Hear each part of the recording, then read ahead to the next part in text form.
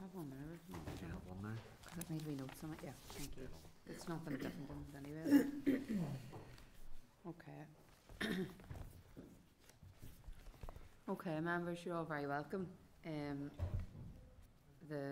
Just to remind members that the sensitivity of your microphones can pick up conversations, so just to be mindful of that. Today's meeting we will have officials from the department to brief the committee on waiting lists, and then we will also have a briefing on children's social care services, and we have about an hour on each session. So as we've said before, if we can try and keep our questions brief within that 5-7 minutes for each, and then with time at the end we can come back, not to constrain people, but just so everybody gets an opportunity.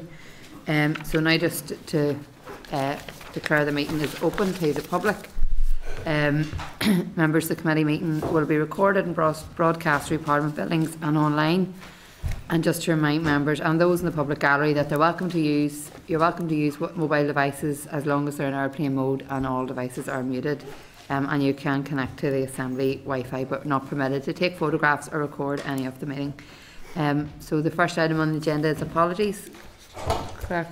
Yes, Colin has sent his apologies, but he may be able to join us for part of the meeting remotely. Okay, we'll keep a wee eye out from that as well. Okay, I have no chairperson's business this week, members, so we'll go to item 3, the draft minutes, which are from the meeting on the 14th of March and are at tab 3, page 6 of the meeting pack. Are members content with the minutes as drafted? Yeah, thank you. Matters arising then at number 4.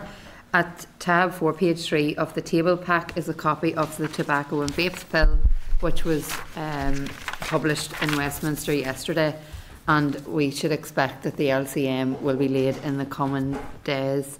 The clerk will schedule briefings from the department and stakeholders for after the Easter recess, as we will have a limited time period to consider and to agree a report coming out of that. So we will, following on from the briefing last week, I know members will be very interested in that. Item number 5 then. We're going to go straight to the briefing from the Department for Health on waiting lists, and just in your pack, members, it's at tab 5. No, just. Yep.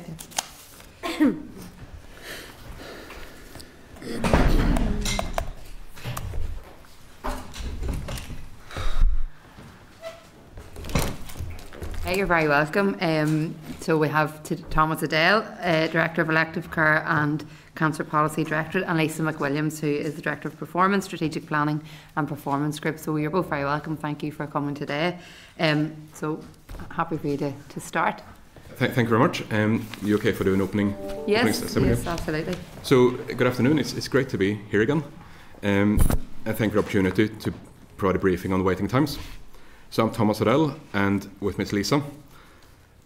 In the interest of time, we have decided to do one joint opening statement that I will do. It's a short statement to provide some further details on the briefing paper we provided to you, and I'm hoping you found that useful. As I'm sure you're aware, reducing waiting times is a key priority for the Department of Health and something that we are passionate about. And I would like to outline some of the key elements of that work today. But before I do so, I want to give you some context in the position we're in. You will all have seen the stats and publications on waiting times. They are unacceptably long, some of the worst in Europe. At the end of December last year, across 4 trusts, there were about 340,000 patients waiting for a first consultant-led outpatient appointment. That's an increase of 1% on the previous quarter, and almost a 10% increase on the 12 months prior to that. In the same period, about 154,000 patients waiting for diagnostic tests in 4 trusts, and some 97,000 patients waiting for inpatient day case admission to hospital. And just for clarity, it's 4 trusts, as South Asian Trust are implementing a new data system, meaning we don't have the same available information at this point. Tackling these waiting times is not going to be quick. There's no quick fix, there's no one big bang solution that will do that all in one go. It will require sustainable and recurrent investment, workforce development, and system-wide transformation. The Elective Care Framework, which was published in June 2021, provides a policy structure of what's required. We know we need to transform our system. We know we need to become more efficient and effective, and we know what we need to do to get to that point. This includes reform and innovation in areas such as treatment capacity, outpatient reform, imaging and pathology, workforce, and protection of elective care from unscheduled care pressures. However, as we're all aware, we're operating in extreme financial pressure. Despite this, it must be noted that much good work has already happened and is continuing to happen in the transformation of our service.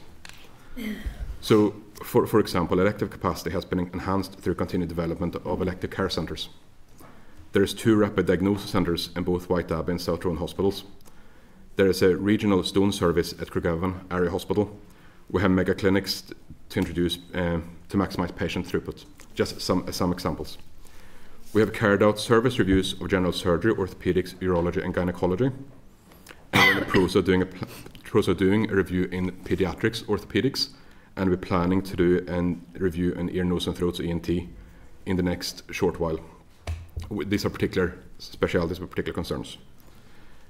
As I've already indicated, the scale of the problem is significant, but a transformative work and recurrent investment would go a long way to address some of the core issues within the system. Essentially, what we're doing will fix most of the ongoing demand capacity issues for what we need to do. And the work that it has delivered results. Our focus has been on treatments rather than diagnostics and outpatients. Couldn't start the end, otherwise we're just creating more lists by fixing the start.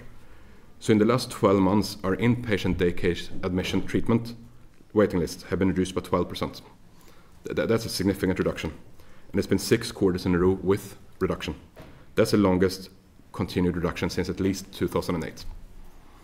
Our longest lists, so general surgery and orthopedics, have reduced by 20% and 7% respectively in the 12 months between December 22 and December 23.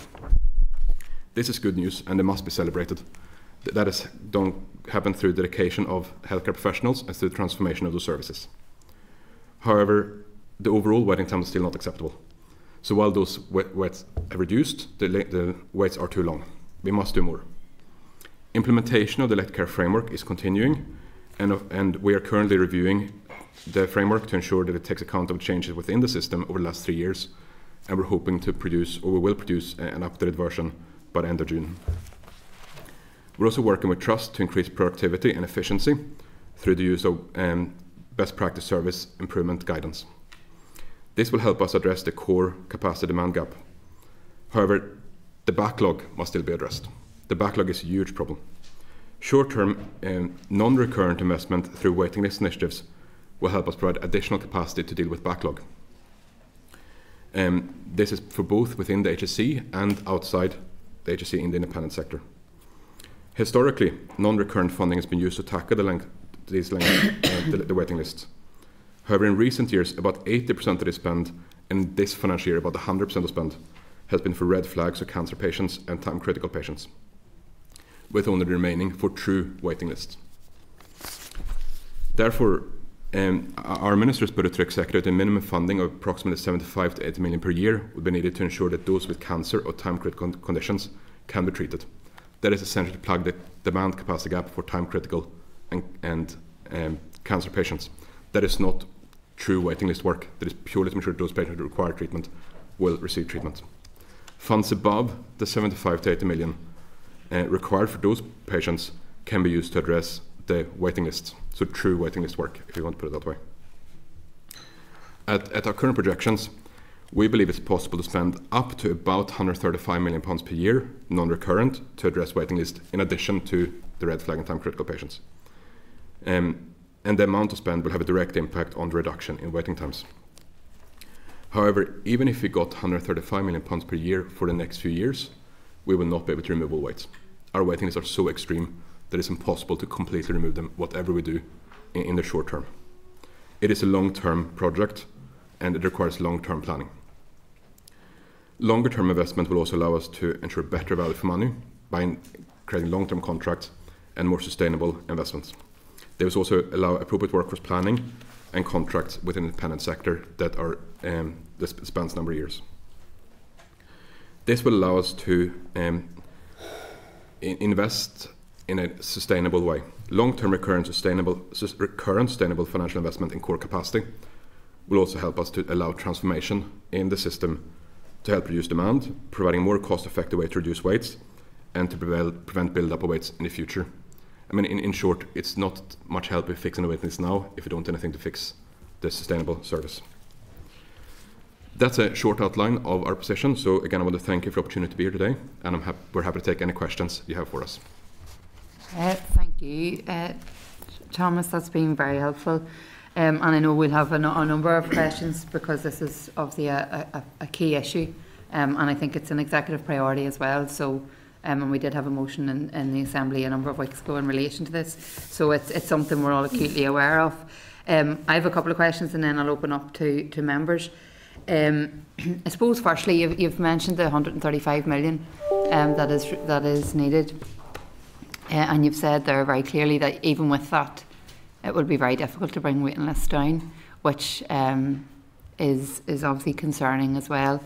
So I suppose, and we have raised this with the Minister too, we need to be looking at what other options are available to us to try and reduce waiting lists while also trying to do the transformational change that's required. And one of the schemes that we have been able to use in the past is the cross-border directive, which was previously the EU directive prior to Brexit. And from my experience from dealing with constituents, this has been a very successful initiative because it has enabled people to come off the waiting list to get their surgery and to live, with better outcomes. Because what we're finding is that the minute people are on the waiting list, and the longer they're on, then by the time they're actually getting seen, they probably need, maybe if it's a hip, they maybe need the other one done then by that stage. So it's actually putting additional pressure on our health service overall. We have raised this with the Minister, but is this something the Department are considering? Because I'm very conscious the template's there. We've had it done before. It's worked really well. It's accessible to a wide range of people. I know certainly my office, and I'm sure other MLAs will be able to say the same, is inundated with people asking, is it reopening? Because they probably have surgery booked sometimes, and it would be very useful. I think it would help to take people out of the waiting list, but also and help to bring that down to maybe a more manageable level for us to then do the real work that needs to happen. So, I mean, the simple answer is we're willing to do anything we can to reduce waiting list if we have funds available to allow that to happen. So having a equivalent to the Republic of Ireland reimbursement scheme would require funding, obviously. If we received funding, that would be something we consider. We want to think how we can get best use of that money, and that would mean considering if it should be open up wider than just Republic of Ireland. Maybe it should be all of Europe, and maybe in GB. Basically, if we can have capacity to reduce our waiting list, we should use any capacity available to us.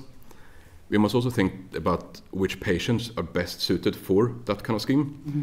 So there might be that we would consider limits on people who be waiting X number of time on the waiting list before they can qualify for that scheme. But any of those things would have to be worked out in when we know if we have money and how much money we have available. Yeah. But it's not off the table. That's something we were very much part of our overall planning. Yeah, well, that's certainly good to hear. I take your point that about opening it up wider. Obviously, we did have the EU directive in place before, and that had worked well as well. In terms of funding, is there a figure on? I know in the past, in the last mandate, the Minister had put, I think it was 5 million in before it closed, and then once that funding ran out, the scheme closed. Is there a figure at present for how much would be needed to try and tackle? Some of the issues that we are seeing. So the money invested in the last scheme indicates roughly how much money can be invested in that scheme, how much capacity is available for that kind of patients in the south. Mm-hmm. If the scheme is opened wider, more money could in theory be used. Mm-hmm. There's one, when you think about how the best value for money overall investment is, so if we get a limited amount of money for waiting list, this might not be the best value for money overall. So we must consider the overall picture. If we get 135 million, as we obviously want, we would certainly consider a fairly wide scheme for reimbursement. And the only thing I would add to that is there is an equity issue with any of those schemes because travel and the difference between NHS tariff has to be paid for by the individual. So that's where there is an equity issue, and that's where there is a consideration about value for money and what is best for everybody, regardless of whether they can actually afford it to actually go privately. So that's where Tomas is saying, we will have a suite of options for any allocation, and then there'll be a process of what is value for money, where do we get our biggest gain, what impact can it make, because depending on the size of money, you could target long waiters. If it's a small amount of money, you would target long waiters, but you probably wouldn't see a big difference if it was a small amount of money and spread across every specialty. Whereas you may, and in the past we have targeted the particularly long waiting patients, which are in the top 5 specialties, and actually really made a difference to take waits, which in the past were 9 years. We're not celebrating the fact that we have moved down. Quite substantially down. Well, substantially, we have still some waiters in the 7 years, but we are moving in the right direction. So it's about what would that funding enable us to do? What are the tools? And it is about thinking about doing things differently. So the expansion of an ROI scheme to a wider scheme would be one example. But it's also, Tomas has alluded to, if we entered into slightly longer term contracts, or if we had slightly longer term contracts for insourcing, which is cheaper than sending patients directly out to the IS.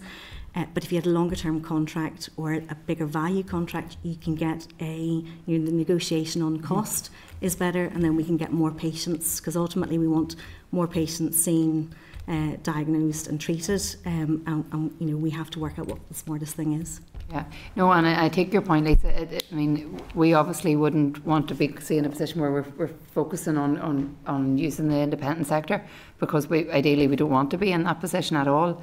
But I suppose, given the situation and knowing the impact on patients who are suffering in the meantime, if there's something we can do, and as you've alluded to, the cross-border scheme and I suppose that wider piece isn't going to suit everyone.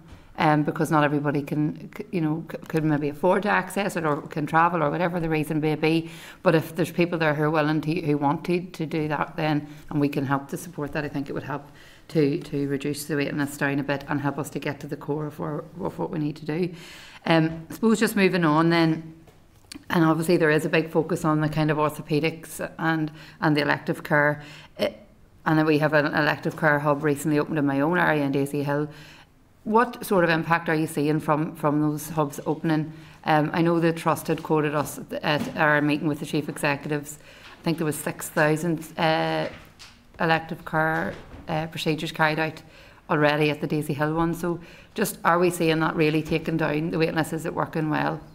Or can we comment on that at this stage?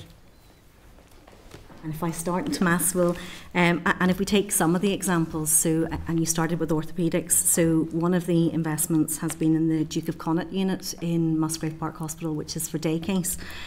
So high volume but low complexity, so carpal tunnels, largely hand procedures. So it has seen 1,700 day cases and 750 outpatients. So we are starting to see, and the reason we have those is they are protected from the unscheduled care pressures. Urology, we have investments in Craigavon, as Tomas has indicated, but we also have urology investments in our OMA facility through the Western Trust. So the outpatient waits for urology in the region are down 9.5%, and the inpatient is down 9.6%. So we are starting to see inroads. Likewise, we have Lagan Valley and our other day procedure centres doing urgent scopes, and the urgent scopes we've seen a 10% reduction in people waiting. So that's the 6,000 that the chief executives mentioned to you. That's purely for urgent scopes. And then there, Tomas has indicated, we are seeing inroads in the orthopaedics and general surgery waits. ENT treatment waits are down just over 15%. And cataract would be another high volume. And we all know the impact of cataracts, and the longer you wait for cataracts, and then it's the more complicated procedure you have. So we have seen in cataracts, when we went into COVID, there were 5,500 people waiting for cataract. As of January, we have that down to 2,900. But I suppose when you look at the long waiting patients for cataracts, we had 3,615 waiting more than a year in March 21, and we have 184 as of the end of January. So we are starting through, and we do cataracts in 3 of our elective hubs, as well as the Royal, the Mater, So we are starting to see that activity, and there's more to be done, and we still want to drive the productivity and efficiency of all of those. And we are still impacted by do not attend and cancellation rates in all of our facilities, but we feel it more in our day procedure centres, our dedicated elective. So we are working on text reminders. We are looking at mega clinics, which traditionally have been assessment clinics for for orthopaedics and a couple of specialties, but we've been looking at pre-op assessment mega clinics. So actually taking 100 patients with a group of anaesthetists and surgeons to actually identify, do you still require the procedure? Are you suitable for the procedure? Would you be suitable for a day procedure? So therefore you would go to the DPCs. Would you be suitable for a single night maximum elective overnight stay? Then you would go to our elective overnight stay centres. And actually that is really making sure that the case mix is in the right place. And it's really, we are starting, we've only had 4 of those mega clinics, but we are starting to see really good allocation. And the hope of that is that it's another opportunity to make sure that people are going to come for their procedures, because we still have quite a lot of DNAs on the day, despite trusts indicating we spoke to that patient yesterday and they were still coming. Now, people will always have something unexceptional, something unexpected happening, but some of the numbers mean that that's a wasted slot. So the benefit of the pre-op assessment mega clinics is you have a cohort of people who have already been worked up, and you can quickly see, could you come in today? I know you weren't expecting it, but we have a slot, could you come in? And we're trying to therefore make sure that we're not losing those precious slots, because theatres are our most expensive resource, and we have a significant quantum of patients waiting. Yeah, no, and that's great to hear, and especially when you can sort of start to show that the impact that's having. Seeing just in relation to the staffing, I mean, certainly one of the things we've seen in recent years is that surgical staff in particular it's been very difficult to recruit. Are you seeing any kind of upward trend now that it's becoming more attractive, that people are want because of the elective hubs, and people are able to do the specialties and things like that? Is that something that we're seeing a benefit of? Absolutely. I mean, there's a significant difference, especially theatre nursing. So theatre nursing is quite a small group of people actually in Northern Ireland, because it's while we employ many nurses, we don't actually have that many theatres in a big scheme of things. And when theatre nursing, especially during COVID, were asked to do other things, they left. Now when they're doing what they want to do, which is being in theatres, they stay. Yeah. So and it's very clear where in Daisy Hill, for example, as you mentioned, Daisy Hill has had difficulties with theatre nursing for a long time. Recruitment has become much easier to retain staff when they're doing elective overnight stay patients, because it's the kind of patients they expect to do. They get good at the job and they get good job satisfaction. I mean, it's true in any job. Yeah. If people are happy, they stay. And we can really see that in theatres. So while there's still massive staffing challenges, those issues are less than it used to be. Okay. And if I could just quantify that, if it's helpful, we absolutely had an impact on staff being available to actually staff our theatre lists, and we had a period of time with very little theatre activity during COVID, and then when we moved into the post-COVID phase, we probably were doing 300 theatre lists a week. As of 2 weeks ago, we'd reached 704, which is it's not far off where we would have been in our ideal.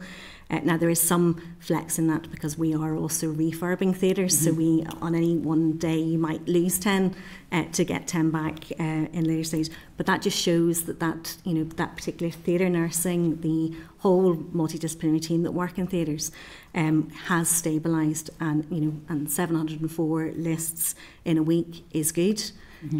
We want to make sure that every one of those lists starts on time, finishes when it's supposed to finish, and no early finishes, and that actually is as efficient and productive. So that's a whole, we have an entire efficiency productivity module for elective, and a number of them are focusing on theatres. But Tomas alluded to outpatient modernisation, so we go straight to tests as opposed to wait a long time to come to assessment to be booked for the tests that you were always going to have. Or even through our advanced clinical triage, being very clear, actually, no, this is the wrong specialty, or we would require further information before you would come to outpatient, so let's get that arranged. And then the patient-initiated follow-up is another way of actually saying only see patients post-treatment that actually need to be seen, and actually enable patients to actually indicate when something hasn't gone as they would maybe understand, or they've got a query. So we a number of years ago introduced that for cancer patients. So arguably some of our more urgent patients, we did have that self-directed aftercare for breast cancer patients. We haven't done it for our surgical patients who are in the routine urgent. And actually it's saying what tools do we need to give, and how do we as a system have a patient-initiated follow-up, which is, you'll hear PIFU being mentioned. So we're learning from England, Scotland and Wales, so that we're not reinventing the wheel. So we're taking the good bits and the things that don't work to actually say, what does our programme mean? So you would then require less review appointments, which enables you to have more new appointments for assessment, but actually only those people who need that first appointment get that first appointment. So it's a whole mix of working really smartly and using the whole multidisciplinary team, because it's not always a consultant that you need to see. It may be more appropriate that you see a physio or a nurse for some of those component parts. My last question is just in relation to the 135 million then, and we've been trying to get a wee bit of detail of what that is actually, what that means in implementation if that was received. I mean, can you give us a sense of what the priorities for the 135 million would be, and if it is allocated, what sort of impact do we think it'll have on the waiting lists? So, absolutely. The first caveat I want to say is the timing on when we will receive money will depend on what we can do with the money. Mm-hmm. And how short or long term it is will make a big difference as well. If we get 135 million in 1 year, the kind of interventions we can do is different than if you get 135 million for a number of years, or even spread over a number of years. So it's hard to answer the question with exact detail, mm-hmm. because there's so many variables. But 135 million would allow us to do approximately 76,000 outpatient appointments, 14,000 day case procedures, and over 9,000 treatments, and associated diagnostics with that. Mm-hmm. So the number of patients who can go through the system is quite high. Lisa can give some examples of what it would cost to do certain interventions, mm-hmm. because then it becomes a choice. Do we spread ourselves thin across many places to reduce longest waiters? Do we focus on some specialities? Or how do we spend the money? That's options, and all options are valid options. And it depends on if you get it in 1 year or many years, or when in the time of year you get it. Yeah, and I suppose, and we've looked at options, I suppose in the first instance, looking at the top 5 longest waiters and volume waiters for both assessment and treatment. So dermatology would certainly have a significant backlog of assessment waits, but to simply target and allocate funding for the 4-year waiters for dermatology is 3 million alone, and that's only the 4-year waiters, that's not the rest. Cataracts, we have looked at to actually close that cataract backlog down is 5 million in itself, so that's the balance for the cataract. Hips and knees, to get anyone waiting over 2 years for hips and knees cleared is 30 million. If you only did 4-year waiters, it's still 17 million for hips and knees. Lap choles, which are the laparoscopic cholecystectomies, so one of the general surgery, to do 4-year waiters, because there's 1,000 of those, is nearly 5 million. So we have an entire suite. And then if I just touch on paediatrics, because tonsillectomies is a large wait for paediatrics, just to target the 4-year waiters is 3.5, but arguably with paediatrics you want to have the window for less impact on those children who are developing, and they have a slightly different, so you would probably want to target much more than the 4-year waiters for tonsillectomies. So we have started looking at what are the numbers, what would be feasible, what would be the biggest impact, and then ideally it's for value for money, it is in-house additionality, so it's your evening and weekend clinics using our own staff. But you've got to be conscious that, staff only want so much overtime to do that. So then the next value for money is your insourcing, where your IS provider comes in and use the facilities, and that's better value for money. And then you've got the IS, so sending direct sends out, sending patients out, and you can send patients out for treatment, or you send them out for the full workup.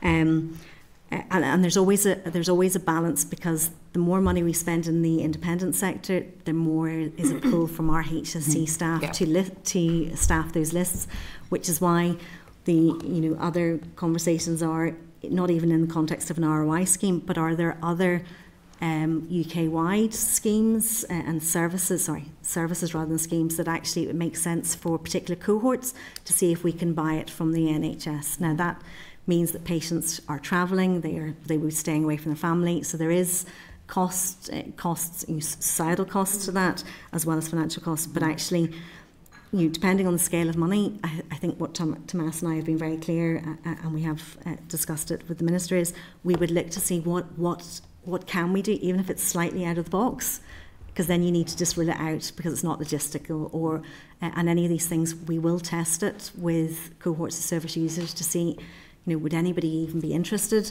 in going to, a scheme in Wales if we had an arrangement for X number of procedures? Would people actually want to go? So that's why we don't have a set menu, because we will flex it to the amount of funds available, and whether it's 1 year or whether we're rolling it across.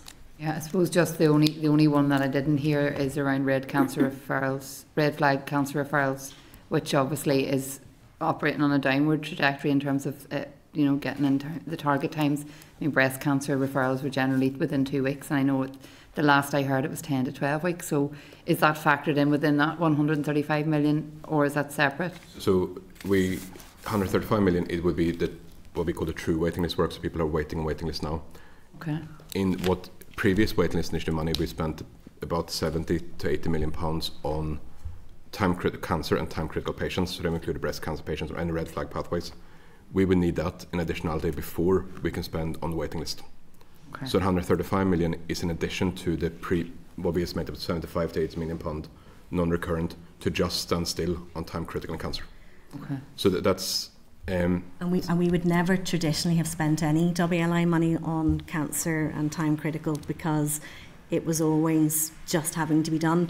But with we had waits before COVID, then we've had the impact of COVID. The gap between the capacity demand and the backlog means that those patients would wait too long. So we've had to, with our clinical teams working with the trust, we've had to identify, actually we're going to need to, we need to buy this through additionality, because we can't let these individuals miss a treatment opportunity. They've had surgery, they have to have their chemo or their radiotherapy within this window. We have to keep that, and the time critical patients are the same. So we would never have used that through WLI money, but because we have spent that money, it has meant that their treatment's quicker. But when you look at our waiting times, you're not seeing the impact, because the people who are waiting and who are waiting the longest are our routine, but actually now also some of our urgents, because they're not time critical or cancer. So those patients wait longer. And then the longer people wait in those categories, we actually also then start seeing, what would normally have been a routine patient maybe being referred in as an urgent, or an urgent patient being referred in as a red flag, to see, does that speed up the journey? So, we have to work through it all, but we have said the time critical and cancer needs to be looked at separately. We need to shore that up, and actually true waiting money will target those 7-year waiters, the 5-year waiters, the 4, the 3. We need to start making inroads, because those patients are just waiting and waiting and waiting, and some of them are deteriorating and deconditioning. Yeah, no, and you mentioned dermatology. I spoke to a lady recently who got a phone call from dermatology 8 years after she couldn't even remember what it was about. It was that long. That's the truth. Thank you very much. Sorry, Linda. Thank you, Chair, and thank you for the presentation. I suppose a couple of things just on the back of what you've just said around the red flags, and obviously then the knock-on effect of using the waiting list money. I think we also need to remind ourselves that many people who are not red flagged may potentially have a serious diagnosis that is not just impeding their quality of life, but actually it could be discovered just because they're not red flagged doesn't mean they don't have cancer or they don't have any other life-threatening illness. So I think we just need to remember that those people potentially will die as a result of not being red flagged in the first place. So there is a difficult one for us to, I suppose, just on the back of what, Chair, just on what you said, if it's okay, on the red flag breast and the waiting times on those have, and I asked this of the Southern Trust because that's one of my trust areas and had a specific number of inquiries. But at that time, the Southern Trust were able to refer where they weren't able to cope or didn't have the capacity, were able to refer into the Belfast Trust. Now the difficulty is when they referred, if they had been with the Southern Trust for 5 weeks, when they referred into the Belfast Trust, they started from week 1. That shouldn't have happened, and I think that is something that needs to be addressed. I haven't actually, Southern Trust have come back to me on that, but what they're telling me is once it's referred into Belfast, what they don't have any control. That shouldn't be the case. You know, it cannot be the case that we don't have any control. We're using that service, but we don't have any control. So I just want to get some reassurances around that. If you have waited for 5 weeks, when you go to the next trust, if you're using capacity in that trust, you're starting from week 6, not week 1. That's the first thing. And the second thing is then that the Belfast Trust apparently has no capacity now to help out the Southern Trust. So what does that mean? What does that mean for patients in the Southern Trust? There might be a simple answer to that. Maybe Southern Trust are back on track, but I just want to clarify. And my last question, I have loads of questions to be honest, but I know everybody else has as well, so I'm not gonna hog people's time. But my last question just at this point is, in your in the papers you've said about, you know, going forward about that the use or the hope to expand specialist nurses. If you can't give me the detail on that today, I would like to know specialist nurses in what, because there are so many areas that we would absolutely need specialist nurses, whether it be, you know, and obviously I have a specific interest around women's health, but also rare illnesses where people are very often neglected because they are the 1 or 2 out there that are, but particularly around endometriosis, menopause clinics, you know, and going forward, has that been looked at as part of the women's health strategy, those specialist nurses? So I think that's enough to give you for now. If I missed something, please correct me. But on the last point, I think it'd be easier if you write to you, if that's okay, on the specialist nurses. No, I mean, that's perfectly fine. Generically, because I mean, we need to use our workforce smarter, and I think everyone accepts that traditionally we have over-reliance on doctors, and that's not healthy for doctors, but it's not healthy for anyone else either. We need to have others that include nurses, but also includes other professions, so physios and other health professionals, to make sure that we get the best MDT mix. So the best patient, they can see the patient sees the patient. That's how we get the best out of our system. But we can write you on details because there are many good examples, and if I try to say them now, I'll probably mix them up, which wouldn't be helpful. But that's absolutely part of our plans, so I can give that assurance. When it comes to breast services as a whole, and I think you can speak about the equalisation of breast weights, breast assessment services are under significant pressures. The 14-day breast target in cancer is, the stats are shocking. There's just no other way to put that. And I mean, I'm sure you've seen it as well, but the overall 14 breast target in September last year was 53%. The target is 100%, and that's just not good enough. And the range varies massively. So the Sardinian Trust was at 8%, whereas Western Trust was at 100%, and that's not right. I think we all accept that we rather have it should be equal access. It shouldn't be based on which trust you live in. So we are doing wider reform transformation work in breast services to figure out how we can get the best outcome for this. That is work we're progressing at pace, and they'll be looking at how we can, as a concept of patient care, regionalize the service. Not saying that there will be one site, that's not what I'm saying, but that the patient is seen as one collective patient. It's not one trust problem that goes wrong, it's our system's problem when it goes wrong. So therefore, how can we respond as one system to make sure the patient gets access quickly? So I can give you that assurance that we're working on that at the moment. you have to give us a little bit of time, I'm not saying many months, but at least a number of weeks to have worked out proposals and thoughts what this would look like. But we're working on that currently. And you can speak on equalisation of. And just picking up your first question, the clock is not reset when a patient transfers. Should never be reset when a patient transfers. So I will pick that up. I thought the answer had come back to provide assurance that isn't the case, because that would be outside our rules. Because you can't. That patient should be on week 6 if you're describing it as 5 and then transferring over. So we will have a look at that. With regards to, and you've mentioned Southern Trust in particular, so Southern Trust has had a couple of different issues with workforce. So they had a consultant radiology issue, and then they had a surgeon shortage. The Southern Trust have a new surgeon starting at the end of this month. So through the department, we actually were able to shore up funding to actually move the whole time equivalent surgical funding for breast and Southern Trust to 3, and they were very lucky in their last recruitment, so they have filled 2 spaces, so they will be back to 3 full-time consultants. They were previously had funding for about 2.3, so they actually will have 3 surgeons with them. And this is a surgeon, one of the surgeons is from outside of the UK, so this is new to Northern Ireland. And I suppose the reason we topped up the funding to enable that was because we viewed this as an NI resource to actually shore up breast services. And actually Southern Trust performance is actually recovering really well.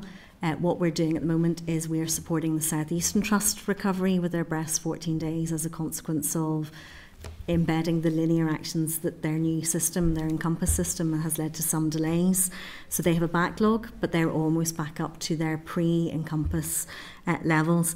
So the Southern Trust also have an IS contract, and they're taking some of the South Eastern Trust as well as their own. But in a couple of months, as long as nobody else is unavailable across the region, we should have a more stable breast workforce. And as Tomas says, we are looking at national evidence and looking at practice elsewhere for what do breast services look for the under 25s? What do breast pain pathways look like elsewhere? Is it necessarily a triple assessment? So that's what Tomas is alluding to, actually looking at other evidence to say what is required and what is best to protect. 14-day services requires triple assessment. So how do we ensure that the appropriate people get to that pathway, but other people aren't waiting excessively long because they're not getting access? So we hope to have stabilised that workforce, and the work, certainly the modernisation work, should start to be embedded in the next number of months for breast. Can I come in quickly just to say that I would like, or I'm sure the committee would like to be kept updated just in that work around what any kind of transformation of breast services will look like, because we've had a previous history with this, and it became very exercised very quickly, and now we'll never know whether it was the right thing or the wrong thing, because it wasn't planned. It wasn't neither the staff nor the people in the community were brought along with a plan to transform and change breast services, and we'll never know now whether it was the right thing or the wrong thing. It may well have been the right thing, but we need to make sure that we're aware of it as public representatives. We've said it before, we will not jump up and down if services, and particularly if outcomes, are going to be better for the people that we serve, but they need to be informed, they need to be brought on the journey, and so do staff. So I suppose it's just ensuring that we don't end up in that same position again. So we appreciate that. We can give you that assurance that absolutely. I mean, we're not intending on hiding anything from you. That's, I can give you that assurance, absolutely. Thank you. Arlia? Yeah, thank you very much. So, see, just in terms of some of the work that you have been doing with the trusts around trying to improve efficiencies and productivity, I'd have mentioned in the briefing note that you have been working with each of the trust areas to look at the best practice service improvement, and I'm just wondering how much sort of output are you getting from that? Who's overseeing that work with the trusts, and how beneficial is it in terms of reducing the elective care waiting lists? That's my first question. So on a very generic level, and I'm sure Lisa can speak much more about details, but in generic level, even the small changes, if we make many small changes, make a big difference. So, I mean, our hips is a very, very long waiting list. If we sometimes did 3 hips in a day and changed to 4 hips, it doesn't sound much, but that's a third increase in capacity. And over a space of a year, that ends up to quite significant difference in number of hips. If we can move it to 5 or 6, we're suddenly creating quite a big difference. And those changes can often be done by making very small changes. So maybe increasing, I mean, so for hips, if you increase the time the physios work during the evening, that means people can go home quicker because they're mobilized. It's a very small change, but can make a big difference for overall productivity. If we make those things everywhere, all those minor things suddenly becomes quite major. So that's something we're trying to encourage a culture shift on a big strategic level, that everything we do is about how can we do it better. How can we change just a little bit to make a big difference, on top of a slightly bigger change as well. So in every meeting we have, in every setting we have the trust, this is what we talk about. So it's not just one dedicated program, even there's also that. It's about changing the culture to always find improvements, always encourage local innovation. And if I can just pick up on the best evidence, so we have used GERF, the Get It Right First Time team from NHS England, on a number of areas. So with orthopaedics, when they came, actually they helped a number of trusts look at their skills mix, their skills mix in theatres, which actually, with the workforce that they had, enabled more theatre lists to be available. When we've looked at them at urology, they recommended that we move for a cohort of stone patients, actually handheld devices called Tulas, that actually a consultant doesn't need to do it, but your urology CNS could use it. So actually we have just funded and have rolled out Tula, and it's operational in one trust and the second trust is coming online. So we have used that best evidence for actually, you can get, this is more efficient if you do this. So we've started doing that using GERFT. But more fundamentally, we use our peer benchmarking information, and we use the British Association of Day Case Surgery guidance. So we are moving as much out of an inpatient theatre into a day case theatre, and likewise moving as many procedures out of a day case theatre into an outpatient procedure room. So OMA will see scopes moving to a procedure room for some of them in line with that guidance. And what we've been able to do is we've been able to benchmark theatre utilisation. So we look at utilisation, but we also look at theatre uptime, because if you use the 2 matrix, you get a better sense of what's actually happening. And we've only been doing this work for the 23-24 year. So theatre utilisation is at 90%, which is above the target that you would expect. And it always sat at about 87. So 3% doesn't feel much, but it's more than your peer would be saying you should be doing with your theatre utilisation. And a similar increase in uptime, we're at 81%. When we started at 77. So 81 to 82 is probably what you would expect. So we are driving that improvement up and making sure that we're doing it in line with best practice, because that means that we're doing it in a safe way, and we're not compromising patient safety as we're doing it. And if when you bring the evidence, and our workforce actually want to treat patients, they want to treat patients safely. We have an open door on nearly everything that we're doing from an operational and from a policy side. And is it yourself, that oversee that with the trusts, with the 5 trusts? So I'm part of SPPG. It used to be the Health and Social Care Board, so we're the operational side of the department. Tomas is my policy counterpart. So my elective team are driving the efficiency, productivity. I also have the waiting list management unit, who are also driving the text reminder, the validation work, the compliance with IAAP, which is the rules for waiting times, so we'll pick that up. So yes, that sits with the SPPD. So we do that to hold all trusts to the same standards and work together on that. Yeah, no, very good. It's good to hear some of that feedback, Lisa and Tomas, because in all of the conversations we've been having around the really serious issues that the health service is under at present, it keeps coming up time and time again that everyone needs to get smarter in terms of efficiency and productivity, because there is no sort of, there is no endless pot of money to throw at the issues that we're facing. So it's good to know that some of those wee initiatives are actually paying off in certain circumstances. And then my last question is around, see the 135 million that you're saying if that would be the requirement to try and deal with the waiting lists as they are, although it's not going to deal with them all. So that was the bid that you have put forward to the Minister to bid for his overall budget for waiting lists. Yes, I mean 135 million is what we think the maximum we can spend in a year. Yeah. We can always spend less if we get less outcomes. Yes. We don't think we can physically spend more because there is no capacity to spend it on. Yes. So see on that 135 million then. So I'm sorry if you addressed this earlier. So can you give a breakdown of within that 135 million, what proportion of that could possibly go towards the independent sector, could possibly go towards cross-border initiatives with Britain or with the South or with the EU? Do you have any sort of breakdown as to what that? We can give breakdowns to a degree. I'm not sure if that would be necessarily that accurate, because it depends on how we get the money. If we get £135 million tomorrow for next financial year, but only for 1 year, we can probably say roughly what that would look like. If we get 135 million or even less over a number of years, we can then say we get better, more effective contracts with others. We can do more sustainable investments, meaning we would spend differently. So it's hard to give an accurate picture on the breakdown. We can certainly provide something, and it might be helpful to do in writing to you, but just with those caveats, it is hard to be accurate when there's so many variables on how many would be available and when would be available and what we can do with it.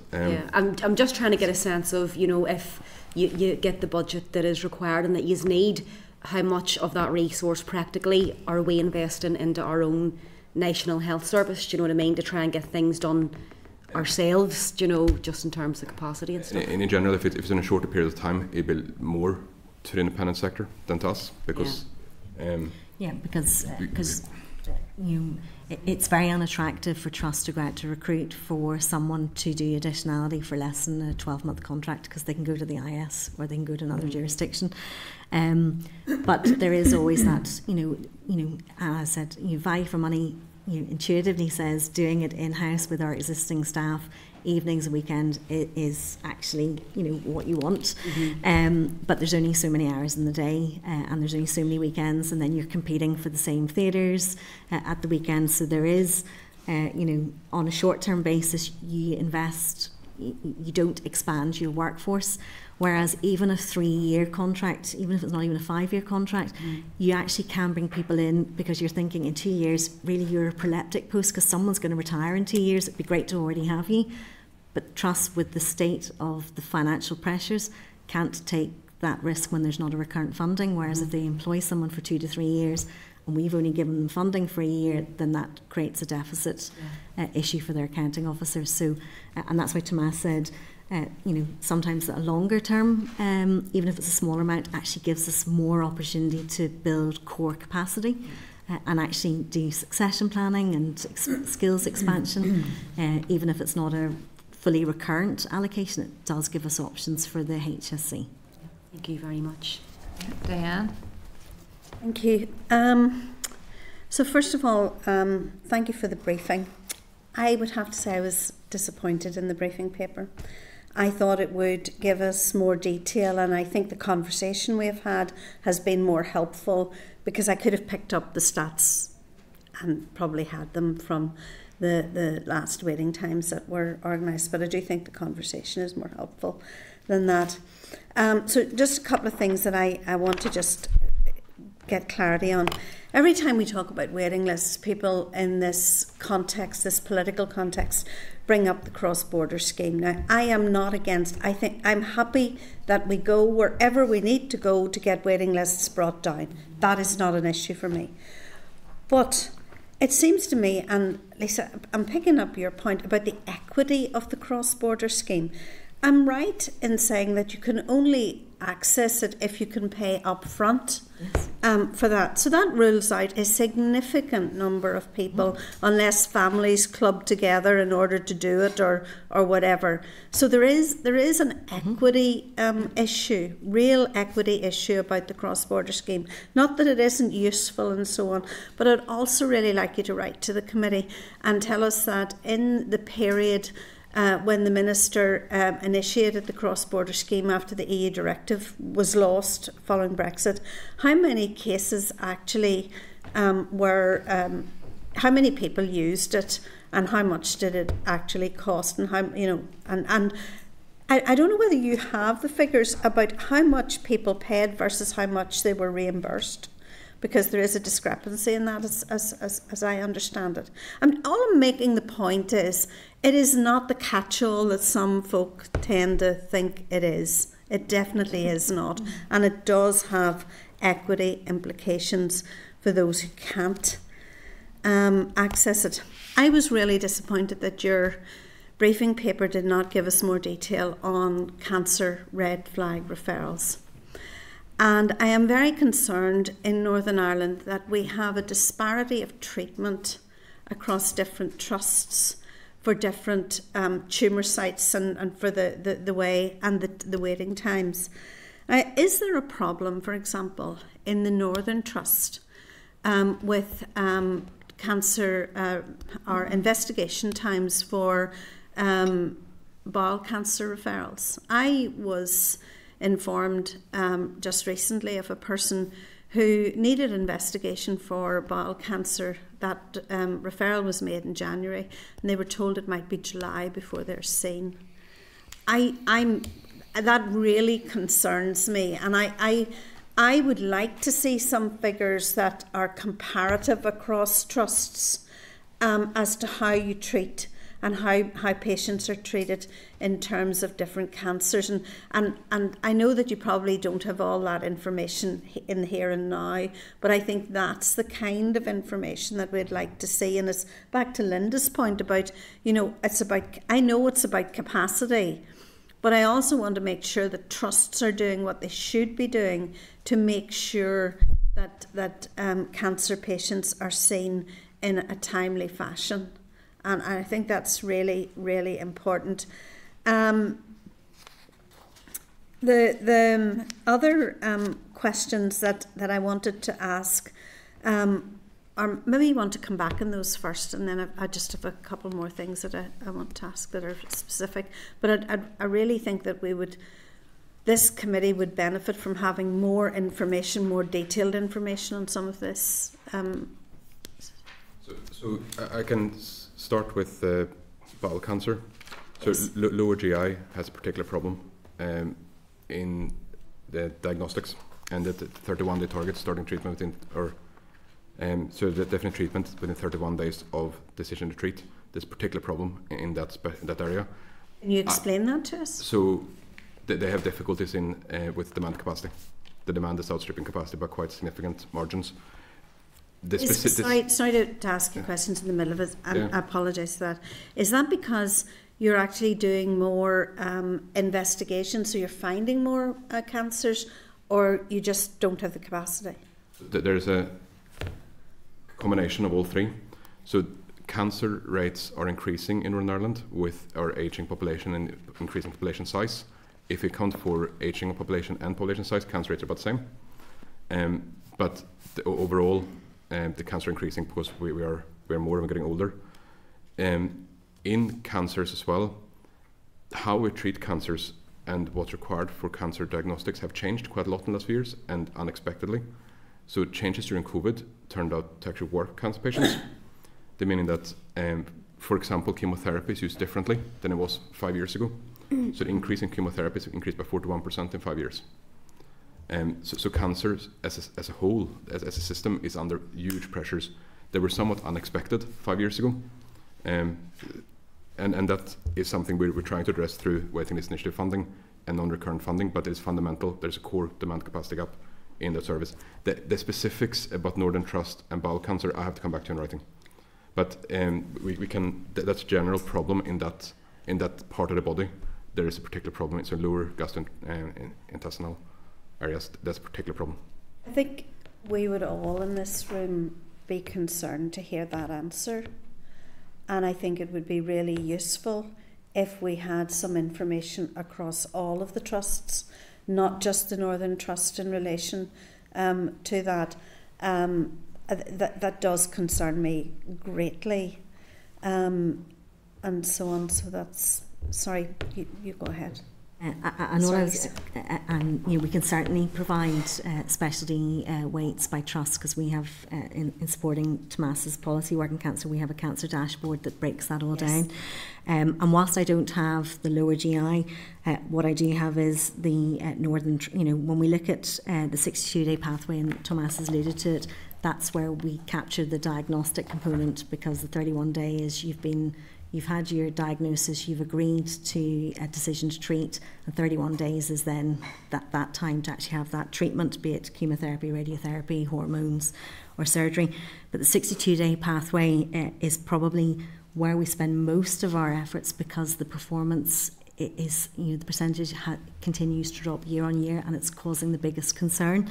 So we're currently sitting at about 34% adherence to the 62-day pathway, and the Northern Trust is not a significant outlier. It's in the middle of the pack of the 5 trusts, but as I say, that's all so specialty on an average levels. we're sitting on for something like lower intestinal cancers. We're sitting on a pathway of treatment that is only at 34% of where we should be, and the target is 62 days. Only 34% of those patients. And then that is completely unacceptable. We're not trying to justify the figures. That actually both shocks, terrifies, and worries me. I couldn't agree more. Yeah. I mean, we just want to make it very clear that both Lisa and I, we are not taking pride in those figures. Is there some way that you will come back to us with a plan to actually rectify that? Is there? I mean, I can't leave that without knowing that there will be a plan to rectify that. So there's 2 aspects. One is that we're spending quite a lot of non-recurrent waiting initiative funding on the red flag pathways. That is to shore up to even get to 34%. And that is not funding we have next quarter at this point. So, I mean, I just want to make that clear that this is a non-recurrent additionality in the past. The cancer strategy, which sets a strategic direction for cancers, it is looking at quite significant transformation on both oncology and hematology and the wider cancer services. We know that our cancer services cost more and deliver less and have worse outcomes than almost all other jurisdictions around us. We need to improve. So that includes enabling our doctors and nurses and other professionals who are very good and dedicated, give them the tools to do their job as effective as they can. And that requires whole-scale transformation. Cancer services have lagged behind other areas in transformation, and that is something we are addressing quite urgently through the cancer strategy. It's not quick fixes though. These are quite major service changes, and changes how we think about delivering services. So it's not easy work, and it's not quick work. So it's not the answer you want to hear, but I don't want to lie to you. No, Tomas, I appreciate that, and I think if we are to work with you, and I don't think anybody in this room wants to work against you at all. If we are to work with you, we want to understand what the position is, how we got there, and what we can do to plan it. Sorry, I spent quite a bit of time in that. I brought a motion to the Assembly. It was one of the first motions that we debated. It was on waiting lists, and during his response the Minister indicated that he would do a review of the elective care pathway. Is that review underway, and when will we hear the outcomes of that review? Yes, so my team is leading the review of elective care framework. We have committed to have a final published version by end of June.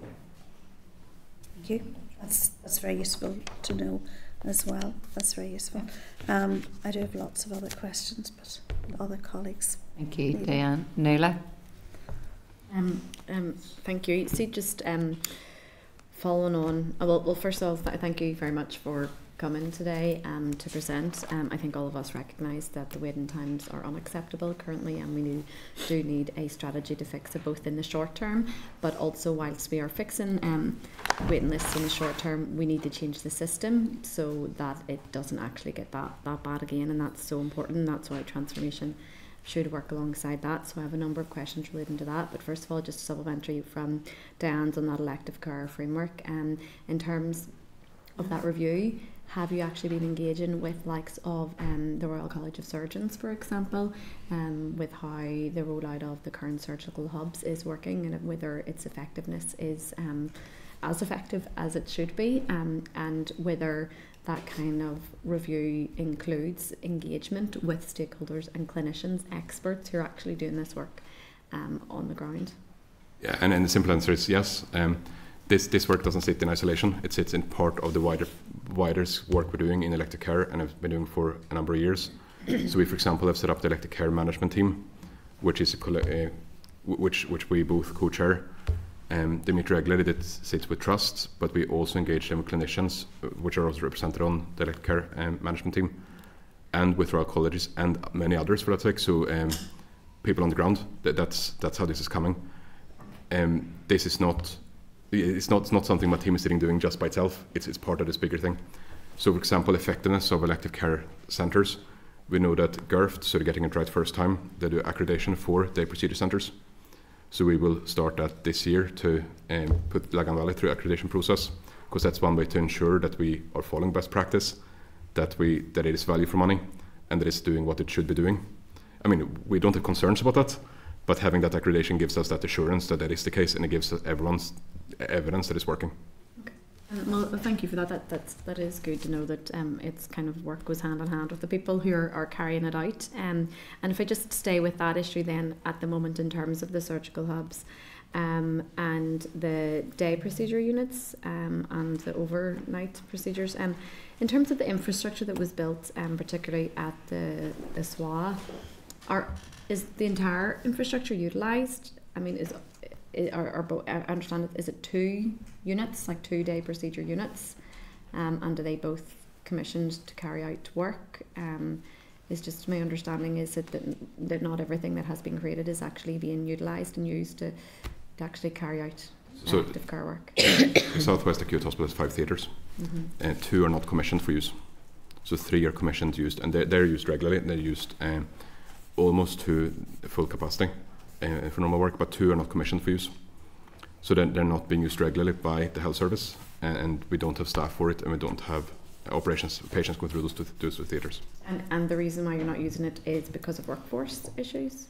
I mean, there has been no recurrent investment to invest in the workforce, and everything is required to have a theatre up and running. So everything from surgeons to nurses to the ward space required and the whole package. So everything comes back, well not everything, but a lot of things come back to the workforce, so that's why kind of the short term and the long term planning go together. But with regards to the surgical hubs, not versus, but working alongside the unplanned care, or unscheduled as you named it, is there an argument for the Royal, for example, being ring fenced for carrying out just that specialised work? And then the unscheduled trauma care or whatever might arise there, and has it ever been kind of thought that this might actually work better and more effective if we have, for example, a surgeon stationed for, or a number of surgeons stationed for a week to carry out the same types of procedures, so that more people can get through the system, so that these specialties can take place at the Royal? And will we eventually move to that system where ring-fenced care takes place where it needs to be, so that any elective care that people can go to the hospitals that actually carry them out? And yes, and the simple answer is yes. Again, I mean, this is part of the work. So we want to ring fence. We want to essentially put a wall, although maybe not a physical wall, between elective and was planned and unplanned. So because they don't go well together, they're very different things. That can be in separate buildings, they can be in the same building, but there needs to be a clear break between the two. It's easier to create unscheduled centres in sites that don't have emergency surgery. So, for example, City Hospital does not have an ED. So therefore having that for planned complex elective surgery works very well. Similar that Lagan Valley is very good for day procedure centres. Something like the Royal is difficult because it provides really complex treatments, as well as unscheduled treatment. So it's probably hard to ring fence Royal for one type or another, but the service that's being provided in theatres should be ring fenced from other services, with a artificial wall, if you put it that way. I mean, you mentioned though that, for example, cataracts cataracts is taking place at the Royal as well. And you mentioned a number of other hospitals, but surely why is it just a specialty such as thoracic, cardiac, neurology, I can't remember and vascular at the Royal, and then all other scheduled care at the other hubs that we've created in order for the protected space, theatre nurses, etc. The instruments are there, what instruments used for each procedure. I understand that waiting lists, tackling waiting lists, but they also need to be prioritised in terms of the impact on life and a person's life, and being on a waiting list actually costs more than being treated. So how far are we from moving to that situation where those procedures that are taking place in certain units that can actually take place elsewhere happen? When will we get to that position? And just coming back to cataract, because there's a very small number of cataract cases done at the Royal, and they are the most complex, and they're likely to have other comorbidities.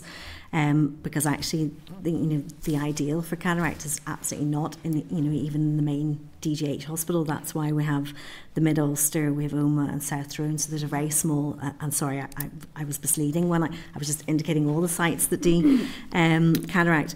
And the Royal is our major trauma centre. And that in itself means that there will have to be lots of specialties who are available for trauma. So we have moved lots of specialties out to BCH, but neurosurgery is in the Royal, and there will still be elective neurosurgery, and the teams and the facilities and the requirements on the ICUs probably always going to mean that's probably going to stay there. But they are conversations and explorations as to where is the right fit for services. And then connected with that is, because the other impact that sometimes elective had, if it's not a bed pressure, as in there's no inpatient bed, sometimes there's no ICU bed, and this patient might need an ICU bed. And we've got the emergency pressures for the ICU. So one of the investments that was outlined in the elective care framework is our post-anaesthetic care units, so it's our PACU beds. So there's been investments. You still require a higher level of support coming out of your inpatient, but you're not a HDU, you're not an ICU patient. And that was a learning from COVID. So we have invested, and we will have investments for 22 PACU beds, because that's another way of separating the elective and unscheduled pressures, and even the ICU competing pressures.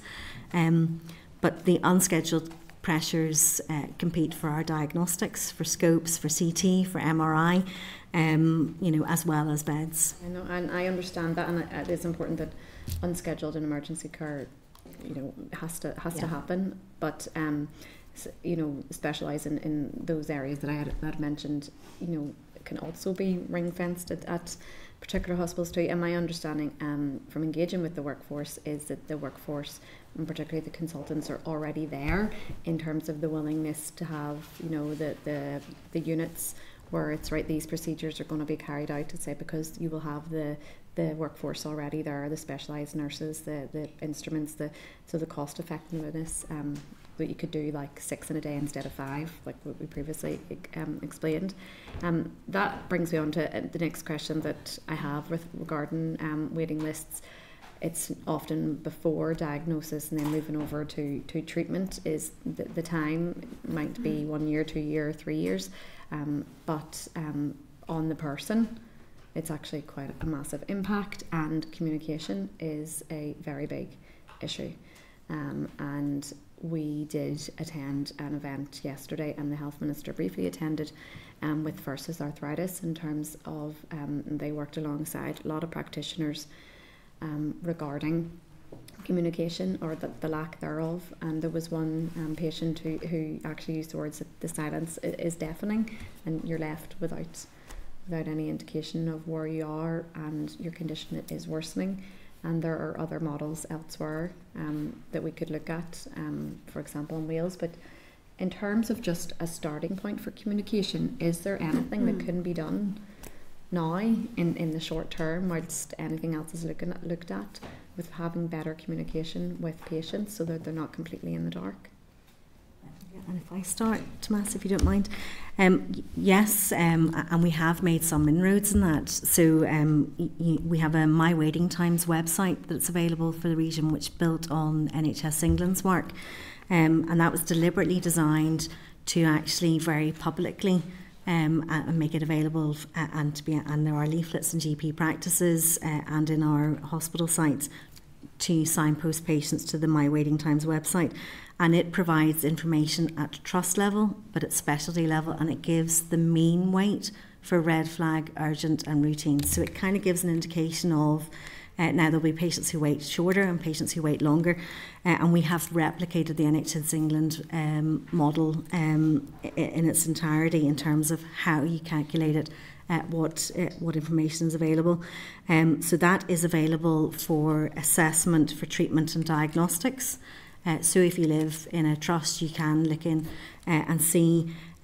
We've had a lot of discussion about, can it be more tailored to the individual? And there's, with chronological management and with, there'll always be patients with higher priority. So it's really difficult to say you are on a waiting list and in fact, we're not going to be able to say you're on a waiting list and you're 450th in the queue, because actually tomorrow you could actually validate out 50 of those patients and you come down. Or likewise, if you're a routine patient, you could have 100 urgent referrals that come in or red flag, and then you move. So we will be able to, utilising Encompass, get more information out. And there is, when we talk to colleagues in Wales and England in particular, there's the validation communication that you can only put out so many times, because actually I've already told you I still have this and I'm still waiting. I don't want you to write to me again in 6 months, just ask that question, and actually you're writing me and you're not telling me when I'm going to get treated. So there is a balance of how do you communicate well and what is helpful to communicate. And we think there is an opportunity with Encompass, when all 5 trusts are out, to actually look and see what can be generated automatically out on a 6-monthly or a monthly basis to say, and it's that you're not forgotten. We are confirming you are definitely still on this, but also we have been talking through with our, and I think you had a briefing on the ICS earlier in this week. There is the role that we and our AIPBs, and it replicates the Welsh model, using our community voluntary partners, our council partners who have their community health agenda, to actually say, what can we provide by way of signposting to stop you deconditioning, to help you wait well or living well. And we have some examples of orthopaedic programmes, particularly in the Western Trust in that space, but also drive that,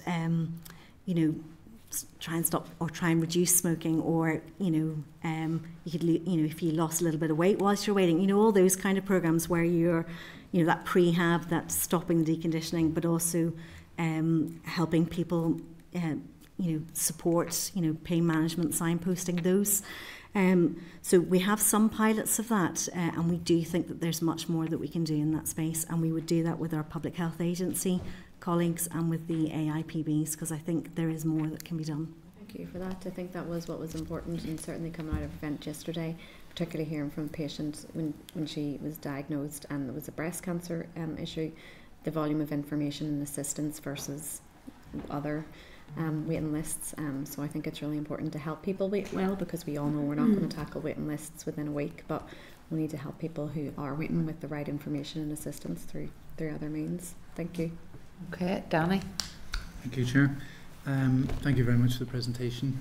Obviously, a lot of really big figures there, and shocking issue. We've previously heard here that we've previously heard it said that there is a 2-tier system in Northern Ireland, which effectively exists at the minute, where people are paying large amounts of money to go private, to pay for their parents sometimes, borrowing money to do so. And the only way that we're going to reverse that is by tackling the waiting list head on. Now, from what you've said, this is going to take years. It is a long-term project, and it will require a lot of multi-year investment. So certainly, we are hearing that. I want to drill down just into a little bit of what you're saying in the report. The 6 quarters in a row, the reduction of 6 quarters in a row is very reassuring to hear.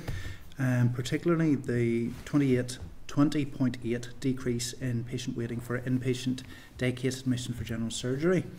I'm just wondering, is there a breakdown of what that decrease is?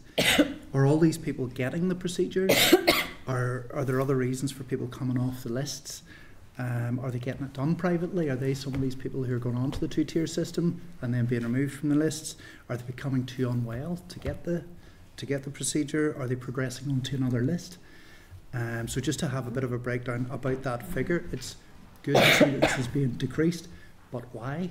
You know, that's just a couple of other questions and then. Yeah. The other one was just to pick up from Noah's point. Yeah, I was at that event yesterday about the Welsh model, and certainly there appears to be a lot of benefits from the 3P programme in the Welsh Health Service, benefits to the patients and the health service, and I would be very interested in seeing how the department would progress that to see if we can treat people better while they're waiting. People do feel isolated and lost and forgotten about, so I think that when we have particularly long periods of years, there was one example given yesterday of a dermatology wait where there was one text message in 5 years. You know, we're forgetting about patients. You know, we are just forgetting about them. And I appreciate that there are ongoing trials, and Encompass might provide a bit more opportunity then for to be able to do something on that. Lisa, just one last question. You had mentioned DNAs and cancelled procedures. I'm just wondering what the rates are like and comparatively across the UK and Ireland. Is there anything particular about that? And is there an understanding of the reasons for the DNAs and what's being done just to tackle that? Thank you. Start with that last one, if that's okay. So the DNA and CNA rate, so we have them for assessment. So we have seen a slight improvement, but it is in the context of, so we do between 1.6 and 1.8 patient consultations with a consultant every year. So through our text reminder work and some of the mega clinic and the pre-op assessment that I described earlier, we have seen new outpatient DNA CNA drop from 7.3 to 7.5, so it's, you know, it's a small percentage point, but in the context of a large volume of activity, and our reviews have fallen from 9.1 to 8.4, so 7.5 to 7.3 and 9.1 to 8.4.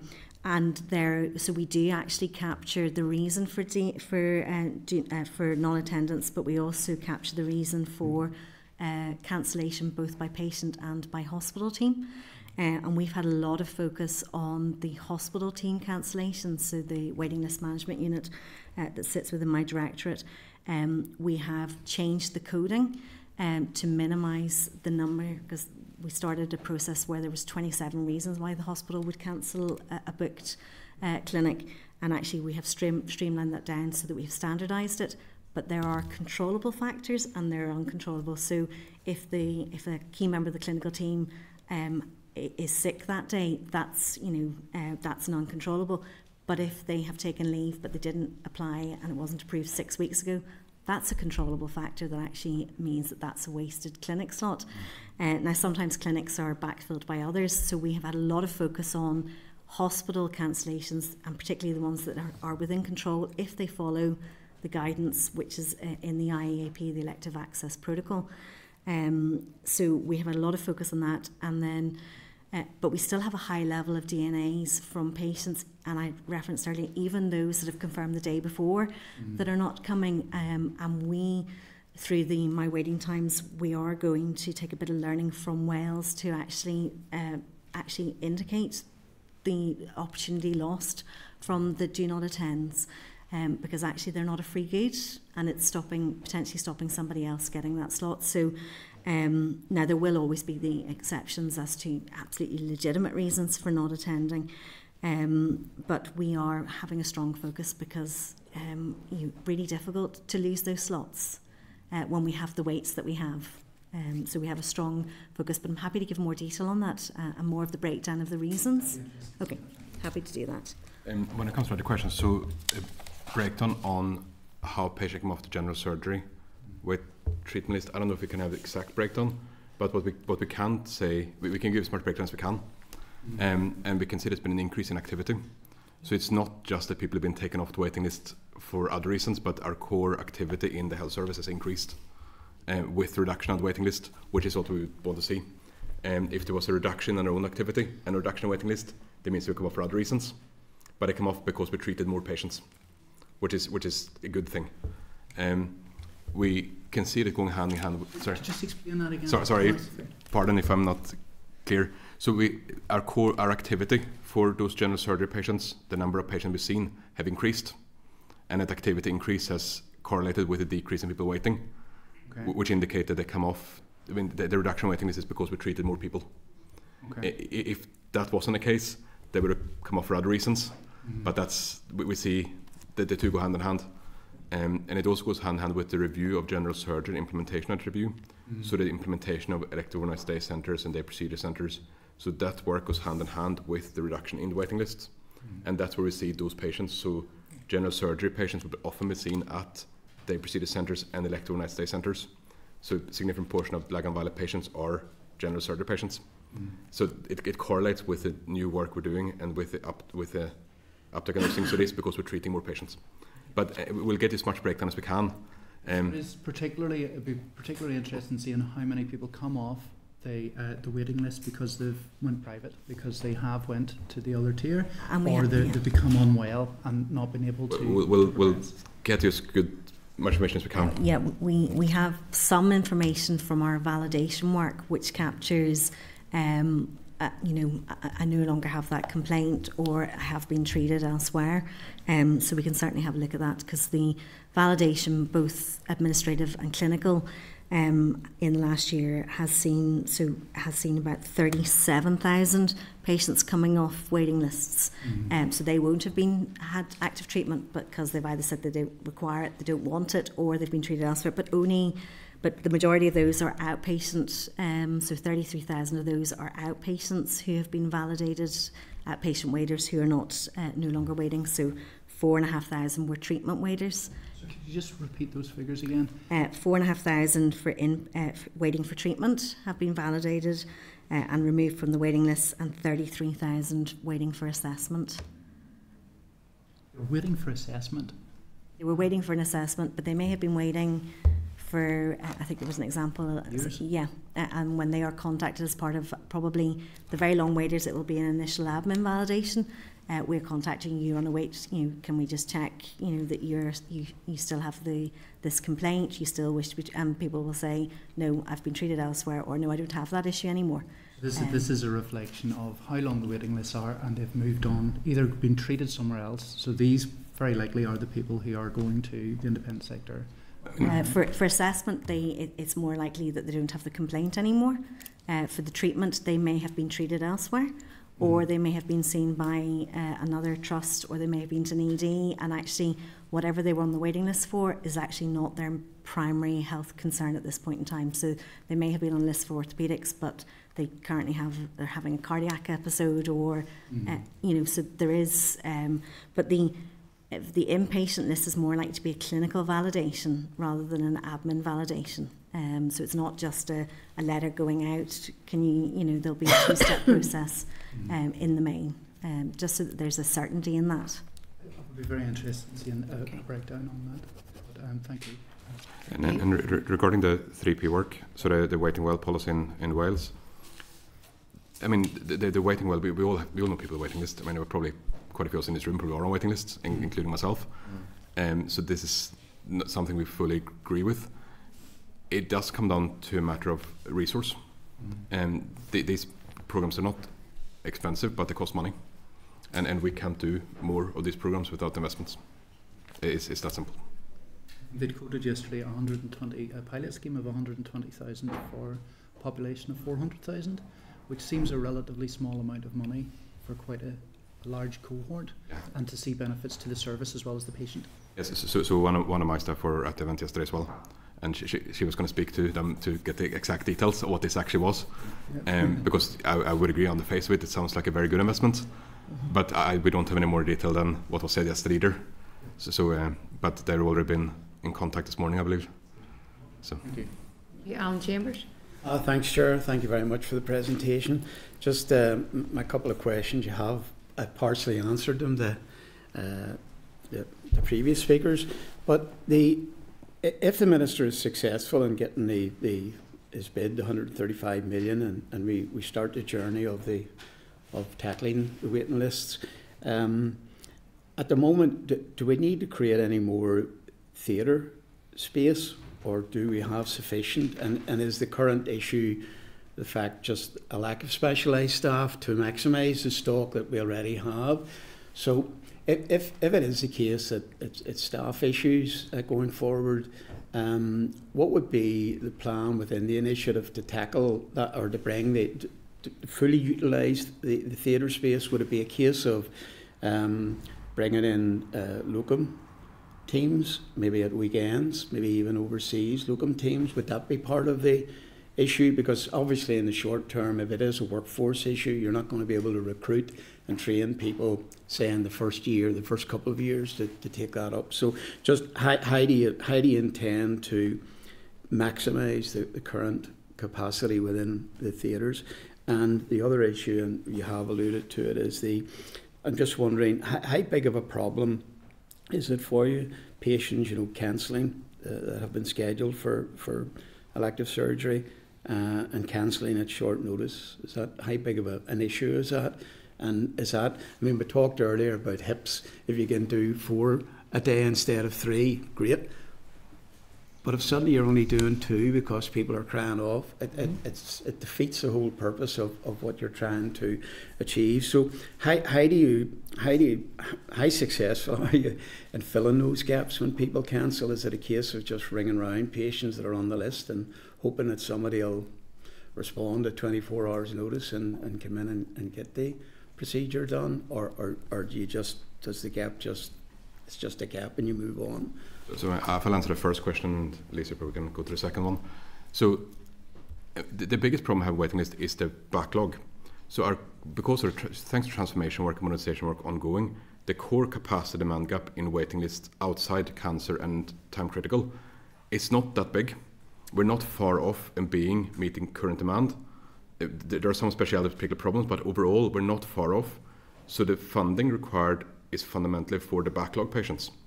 So that is not long-term capacity we want to create. We want to have shorter-term investment to remove the people that are waiting. Because if we could magically remove the waiting list today, we wouldn't have massive waiting list in a year's time, because we can fundamentally cope with current demand. So that's a difficult. So long-term investment of new staff would not be necessarily the right answer either. With some exceptions, of course, there are some areas where we need that, and we need to shift who does what. But fundamentally, it's a backlog. So it's about using additional availability. So if you're talking theatres, the theatre space itself is not a problem, but it's then additionality to use theatres in the evening at weekends.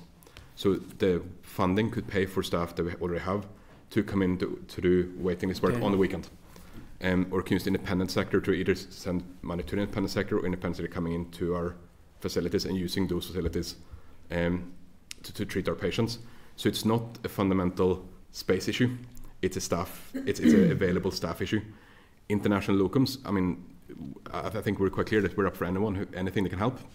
International recruitment campaigns have gone quite well of late, both for nurses and for doctors. That tend to be longer-term investments, though. That tends to be for recurrent post and sustainable filling post. But any way we can do to help with additionality, we'll take. It's a simple answer. Yeah. So when we talk about, sometimes say money's not going to solve all our problems, but in actual fact, what you're saying, it'll go a long way if we can pay staff, existing staff, to come in at weekends and work late at night and all the rest of it. It will have an impact on the backlog. On the backlog, absolutely. Yeah. Okay. And just picking up the scale of the challenge for late cancellations. Late cancellation the day before is not as challenging as late cancellation on the day, particularly if it's for a morning. But if it's for outpatients, if it's a late cancellation but it's for an afternoon clinic, then there will be endeavours to actually ring to say, and actually GPs will also have indicated this patient is available for short notice, and people ringing into waiting lists will say, I'm happy at short notice to be contacted, and here's the number to contact me. So for assessment, it is challenging, and it is a loss to the system. It is much more challenging if you are an inpatient or a day case patient who has been worked up. So you've attended your pre-op assessment, or even if you're having a diagnostic scope and you have received your your prep. If you were having a lower GI scope, you can't actually fill that slot if that contact is made on that morning, because there isn't time for another individual to take prep if they're having a scope. But I suppose the reason we're doing the pre-op assessment mega clinics is, there's an opportunity maybe for moving around the list to maybe get someone in at the end of the day if we have a cohort who've already been worked up who are suitable for a list in the matter, and we've had a cancellation. Quick, get the next person, ring the next 10, make sure that slot's not lost, because that's where we can ill afford any lost sessions. Is it a big issue, or is it just an irritation to you? Well, no, it's when you combine DNA and CNA, it's for treatments it would be significant. Thank you. Thank you. And finally, just Alan Robinson. Liz, or Chair, sorry, I think most of my question from Danny and Alan has already been focused upon today. It was specifically around those who do not attend. I think today there's been a lot of very useful but very stark figures that have been presented, and I applaud Diane here for shining a light on figures that weren't presented. And I think one of the figures that I would like to see presented is a bit of a breakdown on those who do not attend. We all go to a GP surgery now, and you will see on the wall where they have a monthly tally of those who did not attend and the cost it is to the service. And I'm wondering what education there is around that. What actively is the Department of Health doing to try and get into the mindset of people who... There are many reasons why people do not attend, but there are reasons where people just do not bother to attend. Simple as that. And we have and I suppose we are adjusting the My Waiting Times website to include some of that information, but we have had a number of media outputs in that space to actually, because we do know the cost of a missed out patient, a diagnostic and a treatment, so we have been putting that messaging out. And with the text reminders, there is an option to actually also put that financial cost, but it's also, and it is, this is a slot that someone else could have used but couldn't use. That's almost, that has, evidence would show that's actually more impactful than it's cost the health system £148. Actually, it's somebody else that didn't get using that. So, we are working with, we have a comms team who works on the electric care management team that Tomas has referenced, actually looking at that, and actually it's not that we're looking to blame or be antagonistic, but it's actually just saying it's not a free good, and this is what, this is the cost, but actually this is the cost to individuals, and this is the number of patients who could have been treated if you look at the DNA rate for a period of time. So we are actively trying to do that and working with colleagues to get that out as widely as possible. Thank you both. I think that has been very helpful, and it's certainly put a lot of meat in the bones from what we maybe have been looking at for the last number of weeks. I'm very conscious we have another group waiting to come in, but just my last wee point I was going to ask, when I'd asked about the breakdown of the 135 million, you give some figures, Lisa, about what that could do. Is it possible to get those figures just to give us a sense of what's possible if that funding is achieved? That would be great. Thank you both for coming today. Okay, members, a wee bit behind time, but obviously we had a lot to get through there. We do have, I would have to keep it very tight now because we have about an hour max, and I'm very conscious there's a large group waiting to come in. So our next item then is I should have reminded members we have a session with the Royal College of Surgeons on the 18th of April, and that we can consider some of what we've heard today and coming to that meeting at our strategic planning meeting next month as well. So we now have another briefing from the Department for Health on the Children's Social Care Services. If I could refer members to page 73, where we'll see the department's briefing paper, and at page 103 is the review of Children's Social Care Services report. At page 391 is the Fostering Network briefing paper, and at page 392 and 94, the Reimagined Children's Collective Report on Social Care Services, and you also have a hard copy of it on your tables, on your desks as well. So as I said, we've got an hour to cover this session, and just I'd like to welcome Ailish McDaniel, Director of Family and Children's Policy, Moira Redmond, Head of Children's Services Review Unit, and Anya Morrison, the Chief Social Work Officer.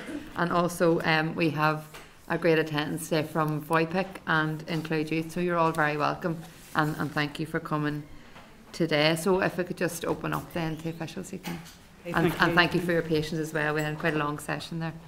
Thank you, Chair. Good afternoon.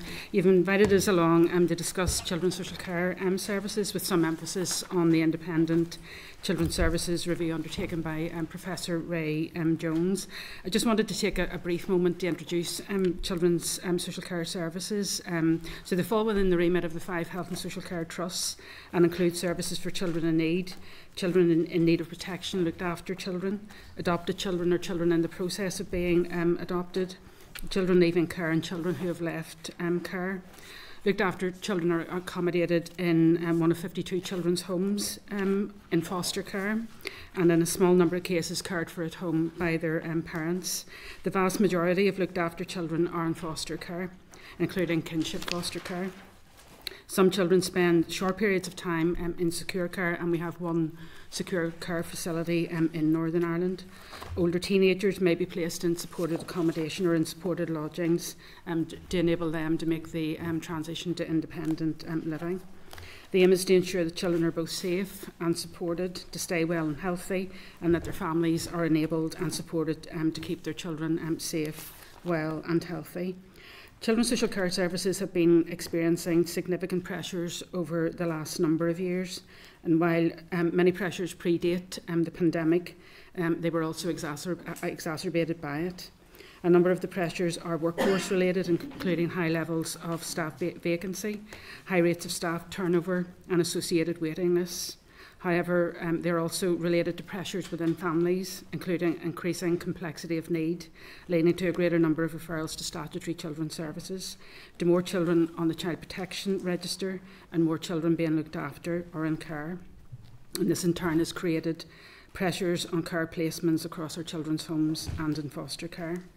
As reported by Professor Jones in his review report, over a 5-year period, that's between 2016-17 and 21-22, the number of children in need grew by 7%, the number on the child protection register by 10%, and the number of children in care by 21%. And over a 10-year period, up to 21-22, the number of children in care grew by 37%, and that number has continued to increase. At the end of January this year, the number of children in care was nearly 4,000. At the same time, the number of staff vacancies and staff absent remains high, and is higher in some trust areas than in others, although this has been decreasing overall. At the end of January this year, there was a combined vacancy absence rate of around 358 social workers. That's across all 5 trusts and excludes management posts. In addition, and as a consequence, trusts have unallocated cases or waiting lists, that is, cases waiting to be allocated to a social worker. The total number of unallocated cases across all trusts in January of this year was 1,479, although that was a decrease of 34 on the December figure. Professor Jones did a comparison with the rest of the UK and Ireland and found that children's services in Northern Ireland were dealing with higher rates of referrals, higher rates of children in need, and children with child protection plans, and the rate of children in care increasing more rapidly in the 10 years between 2012 and 2022. He also compared the number of children's social workers across the jurisdictions of the UK, and he found that Northern Ireland had more social workers per child population, but when taking into account the number of children in need here in Northern Ireland, that gap closes quite significantly. As a result of the pressures within services and the scale of challenges within families, the Health Minister commissioned an independent review of children's social care in 2022. The terms of reference for the review were quite broad, and we included them in the paper that was sent to committee in advance of today. The review was intended to be a fundamental examination of children's services with a focus on quality, equity, resilience and sustainability. The review took place over 16 months. It started in February 22 and ended in June 23 with the publication of the review report. Engagement under the review was extensive, and Professor Jones spent the first 13 months meeting and listening to children and young people, some of whom are in the room here today, with parents, carers, leaders, managers and practitioners from the statutory and community and voluntary sectors to understand the issues facing services in Northern Ireland, and that extended to engagement in other jurisdictions.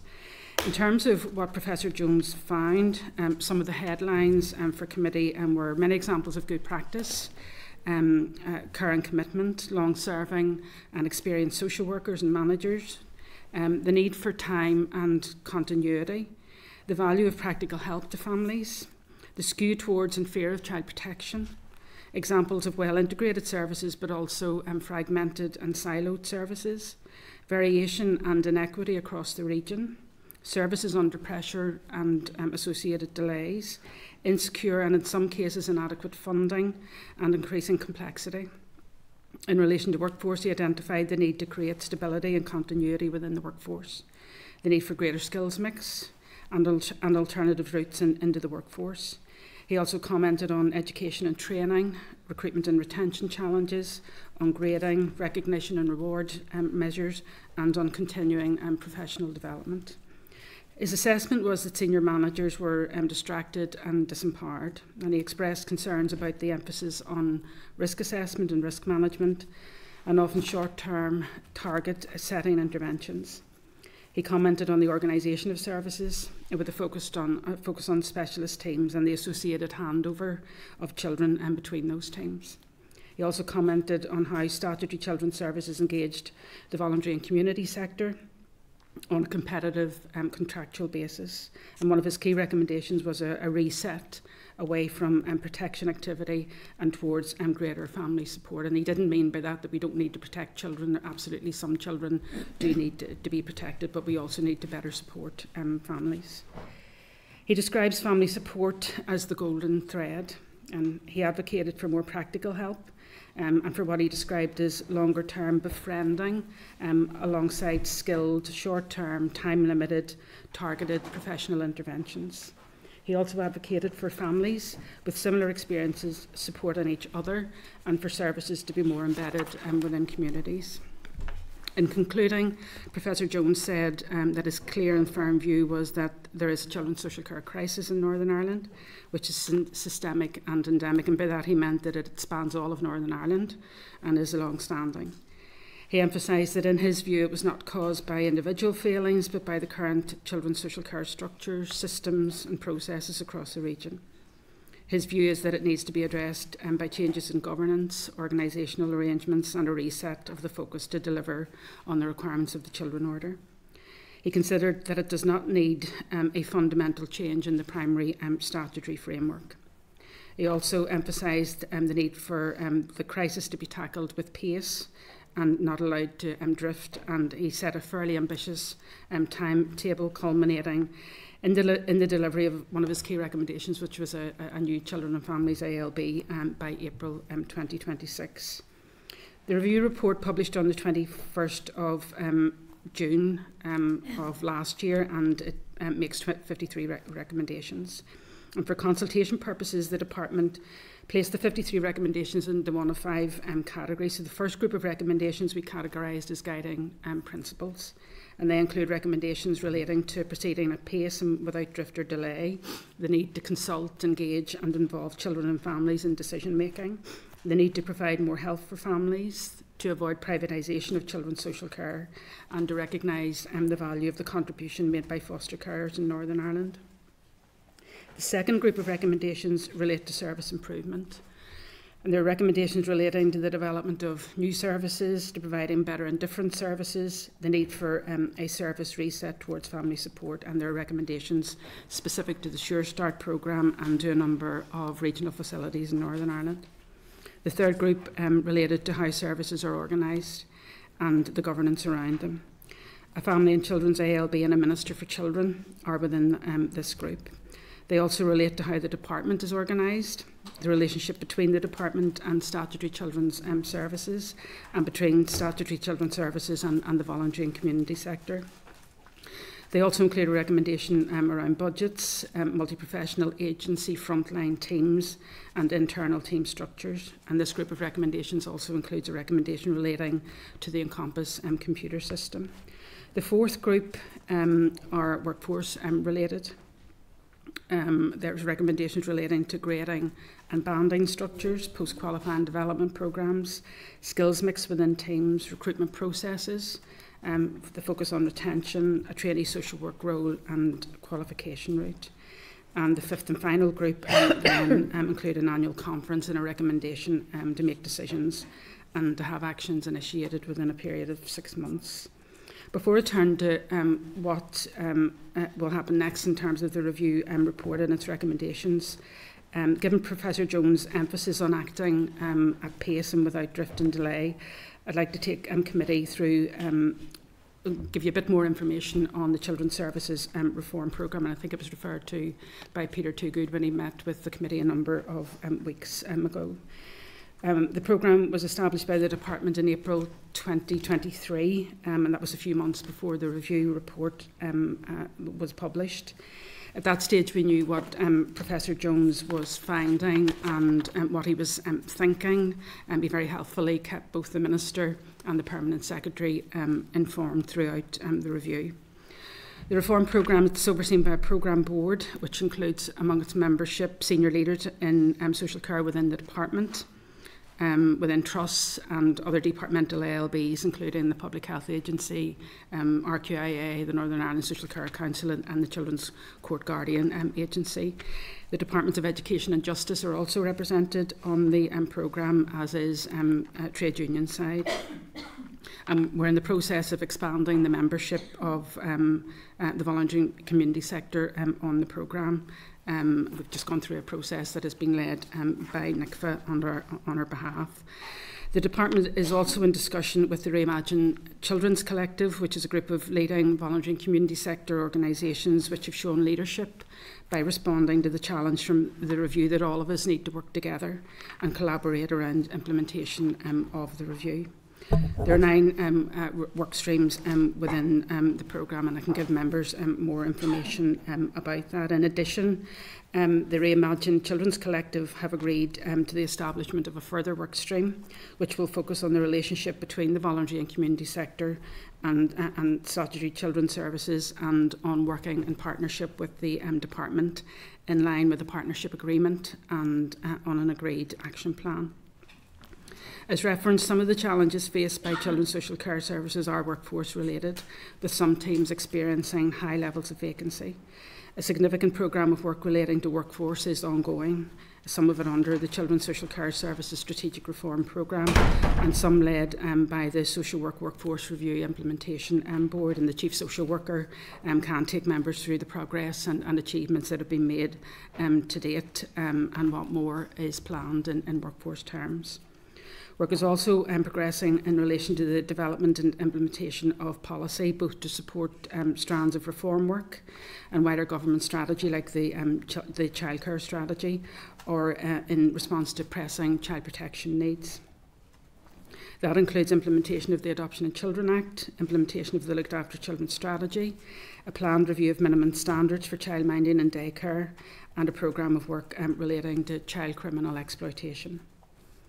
So I want to return to the review now. So we consulted on the review recommendations between September and December last year, and we received 134 responses. In terms of some of the headlines from consultation, there was overwhelming support for a reset and greater focus and attention placed on family support.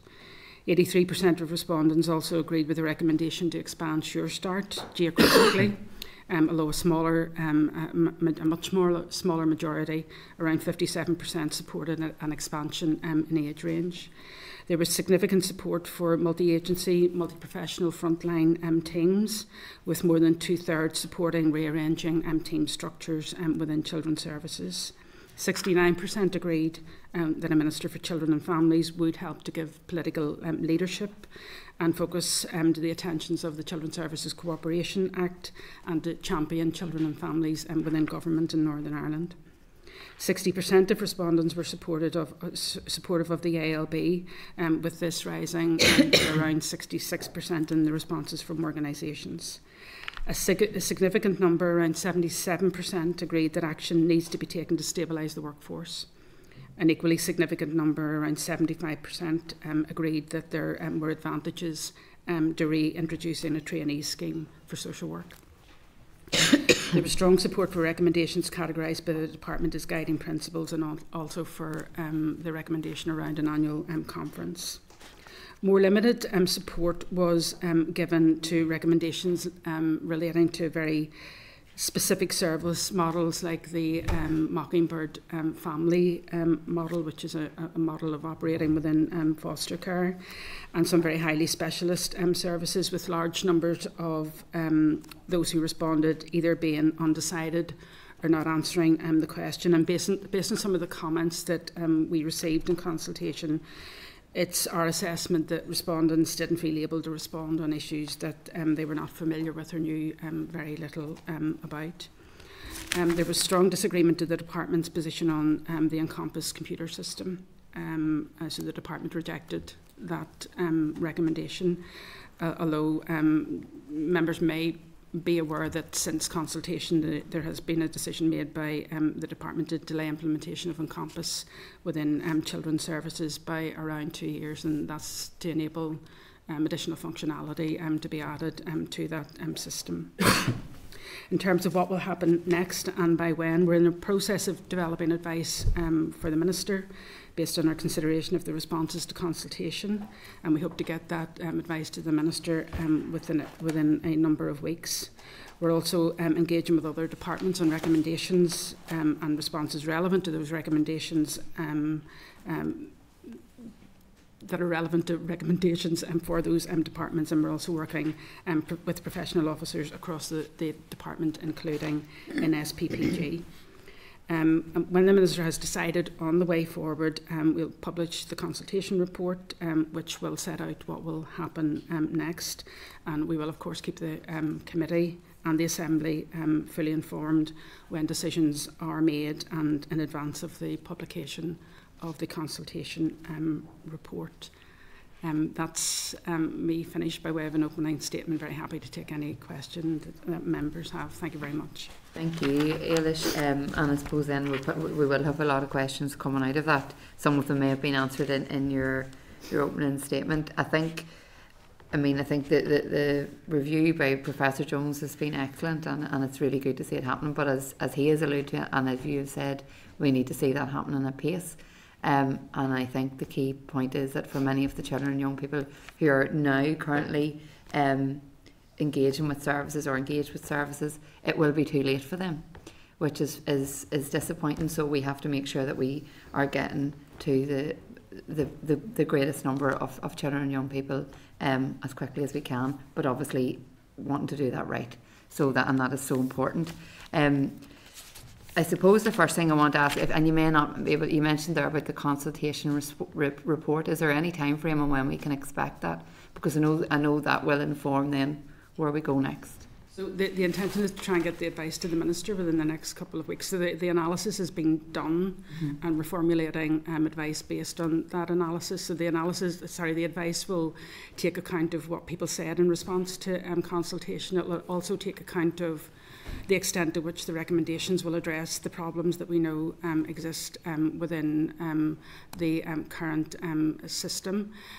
Also need to take account of things like cost and funding, although the Department was very clear in the consultation paper that accepting a recommendation will not be determined by the availability of funding. However, it might actually determine how quickly we can do some of what absolutely needs to be done. So if we get advice to the Minister within the next couple of weeks, a few weeks maybe for the Minister to make his final decisions, that enables us then to publish the consultation report and begin the process then of implementation. Okay, no, thank you. Just, I suppose, on some of the points you'd raised, then workforce is what we've talked about across every element, whether it's health, education. You know, it's the same issue right across, but particularly around children's services. And a number of weeks ago, we had the chief executives of the trusts in, and one of the probably really frightening statistics that we heard was that some social work teams and children's services are operating at less than 50% of what they should be, which is frightening. Because, as you've said in your briefing, Eilish, the number of referrals are increasing, but we don't have the capacity to meet those. I think even in terms of the numbers of unallocated cases is really stark. And I think we need to remember that each of those cases is a child or a young person or family. So these aren't just numbers on a page, these are actual people's lives. And how that impacts on them is something that will carry on throughout their life if we don't get to it at the right time. So that in itself, I think workforce is probably one of the key issues coming out of this if we want to try and tackle all of the things that the report has identified. So just in relation to that, you know, where you're seeing the gaps, what is there work ongoing between all departments then to discuss how we tackle? Because one of the things I think that we are very aware of is childcare as a barrier to workforce for many, and across many of the roles in the workforce is predominantly female. So childcare is obviously an executive priority. So are there discussions there on a cross-departmental basis around how we tackle those workforce issues?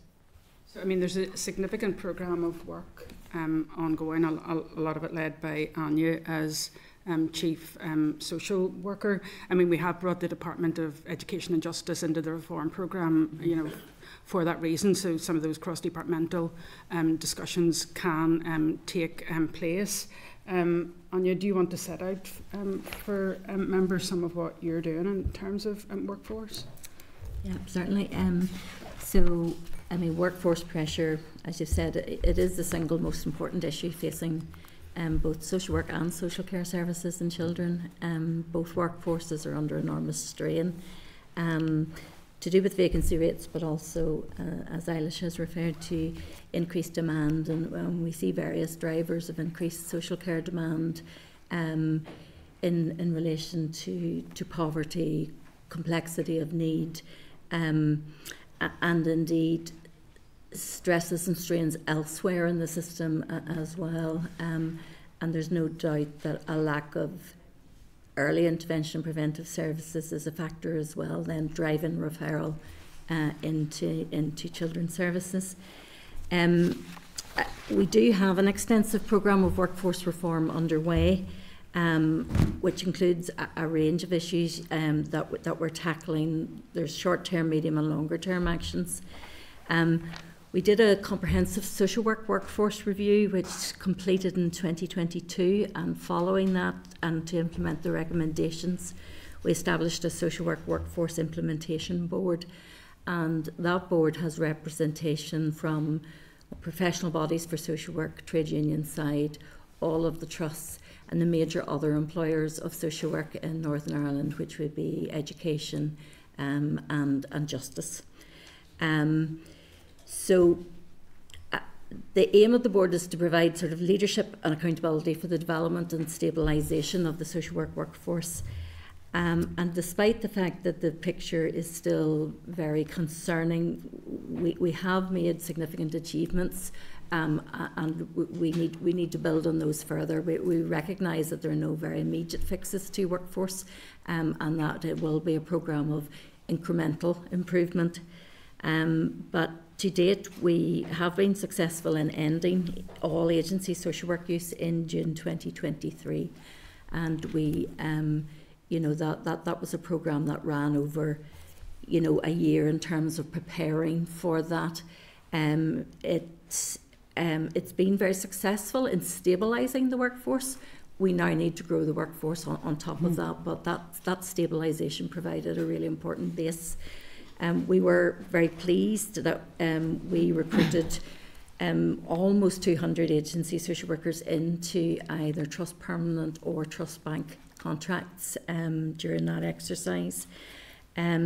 We also created a fast-track route into trusts for June 2023 newly qualified social workers, and we intend to repeat that in 2024 and 2025. We've just launched actually the sort of fast-track platform for this year's students coming out.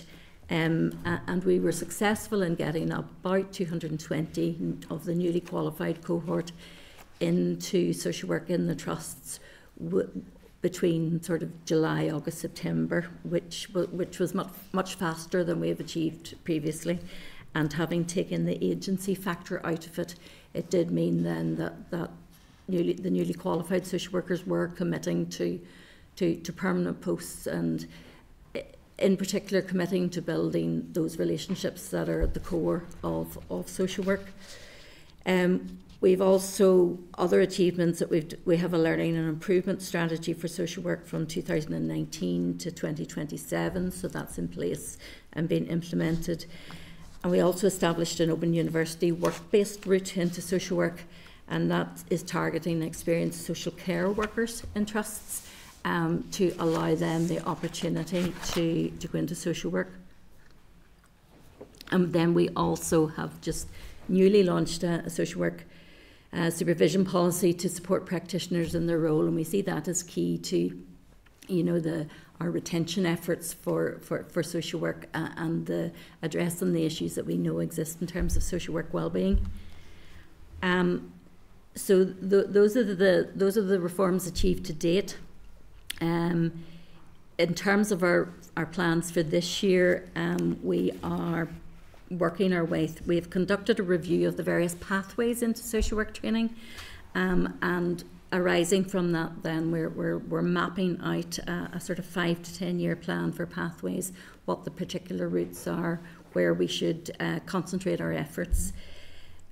We also hope to grow the number of social work training places as funding allows. We have identified a very clear need for increased training places.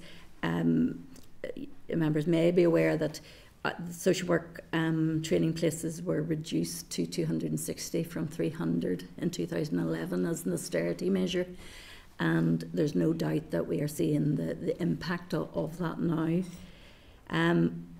We are working on an evidence base to understand what best supports social workers and looking at those factors in particular.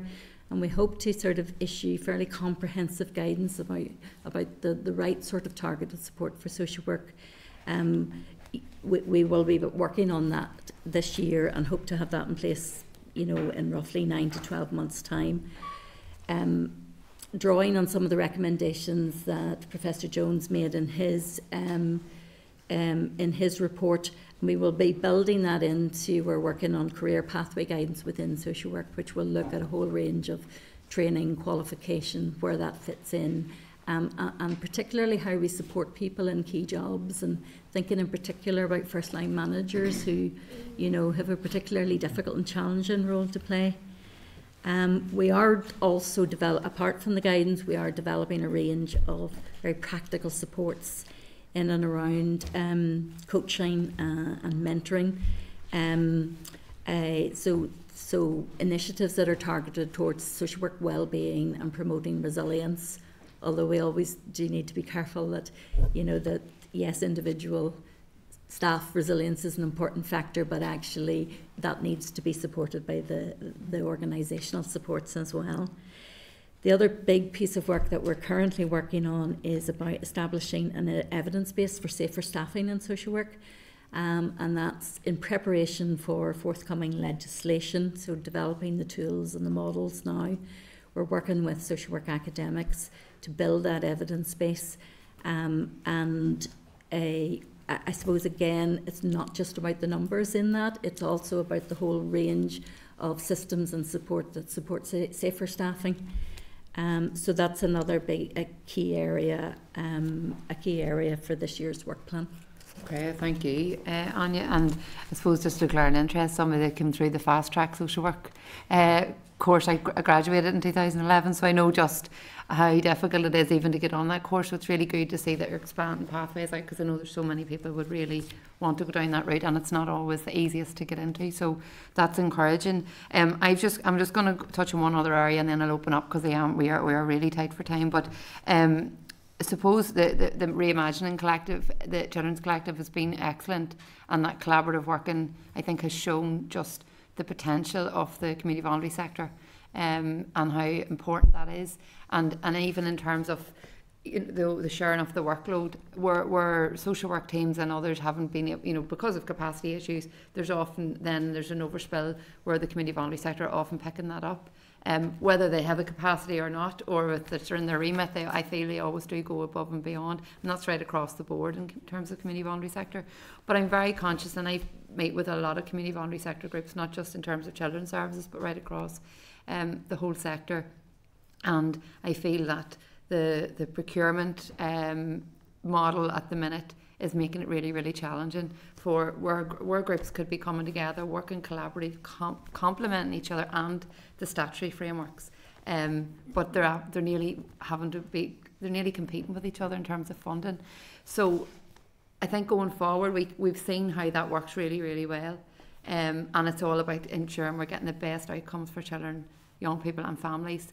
That early intervention piece that you've talked about is so important here, because that's how we ensure that these children aren't ending up on child protection registers or ending up in care. With 4,000 children in care of January, really shocking figures. So is there any discussion, I suppose, firstly, around reviewing how funding is allocated, how procurement is done? I know that's probably in engagement with the Department of Finance as well, and how we can ensure that it's not one or the other. There's a place for everybody. That's kind of how I see it. I think every organisation brings something different to the table, and we should be utilising that as best we can, because that will indeed support services, but ultimately achieve the best outcomes for our children and young people. I mean, like you, I really welcome what has been done by the Reimagine Collective, and I think it's a really good example of leadership, and I think it is rising to the challenge that Ray Jones set for all of us, because he did say that we do need to work together and not in a competitive way either.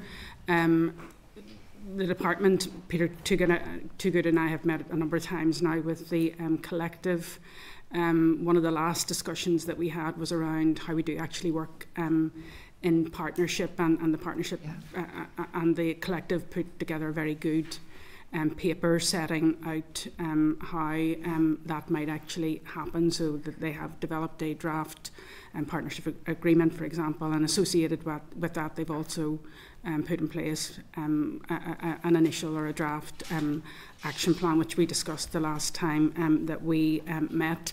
We have agreed to establish another work stream of the reform programme that will specifically look at recommendation 47. So Ray Jones said that we need to be working in partnership and move away from that purchasing contractual relationship that we have with the voluntary and community sector.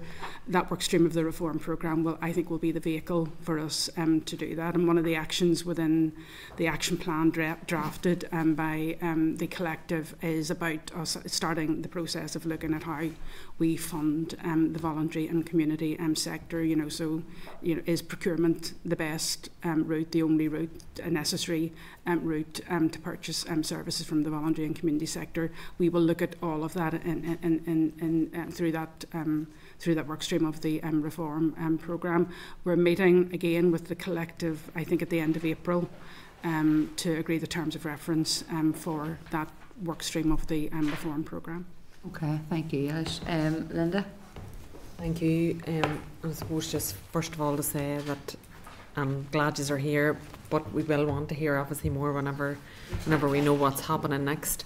And I am very conscious obviously that we had the group of young people in the room and their representatives, which is so important. And I think finally through Ray Jones' report, because it's something that through the policing board and the assembly for almost 10 years now I've been trying to say, the young people are the people that can tell us how they're going to have the best outcomes, and finally we're getting to that point. And I'm not saying nothing was ever happening in that space, but not enough was happening in that particular space, and I think that it's very difficult to know how you get good outcomes without asking the people who have the actual outcomes. And I suppose just on the back of your own question, Chair, around those different pathways, because one of the other things that I've had serious concerns about is, and it feeds into the mixed skills as well, is that how far are we going to widen that out? Because the people who will best, and I was going to use the word engage, but I'm thinking about this while we've been talking.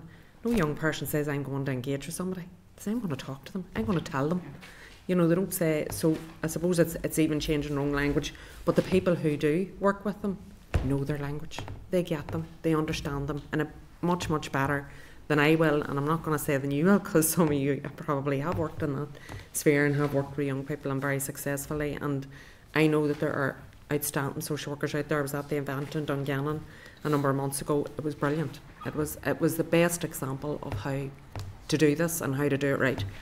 But how do we do more of that? How do we get more of those people in, those people who are working with young people, the people who work in youth services, the people who work in the community and voluntary sector, get them into these roles and have them directly working with these young people, the people that the young people can identify with and the families can identify with, because very often it depends on who goes into a home, what the outcome will be. And that's the truth of it. We all know that. And could I go into a home and have the best outcome? Absolutely not. Absolutely not. I don't understand the complexities of what's going on in that house or what's going on in that family. So how do we get better? How do we do that better? So we've already done some of it. So we have, for example, peripatetic teams now that work with our children's homes, and peripatetic teams are multidisciplinary, include some youth workers, for example, who work with young people in homes.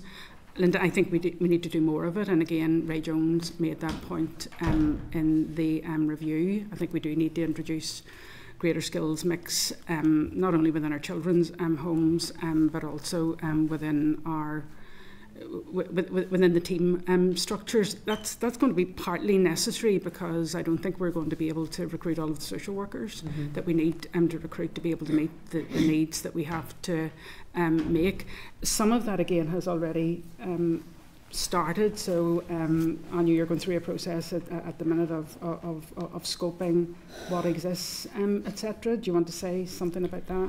Yes, so there's a couple of things I would say. I absolutely agree with, the emphasis on engagement, and although not to be called engagement, but the workings that we're very clearly directed by young people and what they're telling us that they need and they want. And the Office of Social Services, which I lead, recently published a document on co-production in social work.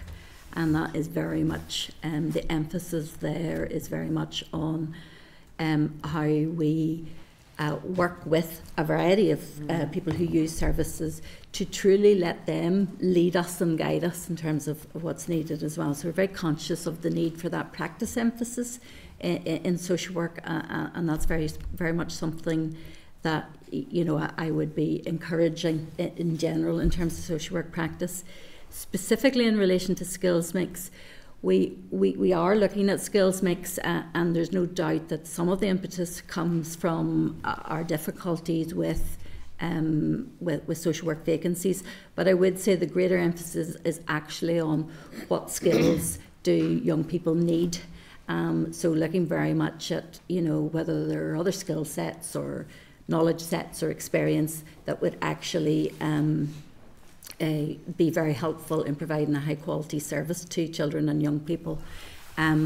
We have a project underway that is looking at safer staffing in children's homes in particular, and that is not just about safer staffing. It's looking very closely at what skills and experience do staff need to have to give the children the best sort of outcomes, life experiences that we can have. So that's very much, and it's really the first time we've tackled this in terms of trying to come up with definite recommendations about the sort of staffing of a children's home.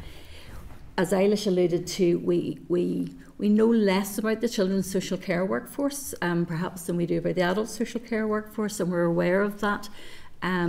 It's also a slightly more, there's been growth in children's social care roles, but they also vary quite considerably. So I think we've just received our last returns into a children's social care scoping exercise, which is looking at the range of roles we have, what training people have, what qualifications, what do they bring into that, and then that will inform a 10-year social care workforce strategy, and that's work that is very much in this year's work plan. So those issues are very, we're very alive to them, and bringing them into all of the workforce reform that we're doing. Okay, I have two other questions, and I'm going to be brief as I can possibly be. The first one is around the allowances for foster carers, and this is not about money. This is about being. I'm thinking particularly around kinship care, because if children are in a home where poverty is an issue, the chances that the kinship care is not going to be a situation where poverty is an issue as well are pretty slim. So, I mean, currently our foster care allowances are well behind where they are in other parts, and I'm wondering, is there any review of that happening? Is there any notion that we'll be able to improve that going forward? I just hate the idea that children in foster care are suffering in poverty. They've already left a difficult circumstance and are going into an equally, if not more difficult circumstance, because somebody is taking those children in knowing I can't afford to do this, but I have to. So one of the 9 reform work streams that I referred to in my opening remarks, Linda, is a fostering work stream, and it will look at a fostering payment model as a priority. So that work, the work stream is planning to undertake this year, alongside putting other supports in for foster carers too. And we can provide committee with more information about that as that work develops. But I just want to assure you that a fostering work stream exists, and that a payment model that will take account of how foster carers are paid in other parts of the UK. That will be a priority for that work stream this year. I really appreciate that. And then just finally, just to say, first of all, I do want to come back to you probably on a separate occasion just around that policing and social care, particularly care homes, but that's a separate issue. Just in terms of the success criteria then for the Children's Social Care Reform Programme, in terms of improving the system and the outcomes for children and young people, how is the progress been monitored and measured? Okay, so and that was one of the challenges that the Children's Services, the Reimagine Children's Collective, I think set for us within the department. Now, we're all working within the framework of a children's strategy, which itself identifies outcomes that we want to deliver for children and young people for looked after children. And we have a looked after children strategy, which identifies all of the same outcomes that we are intending to deliver for looked after children. So the aim of that strategy is to improve well-being, which is measured in exactly the same way as we measure well-being for any other child. I think the thing that will set us apart is how we get there.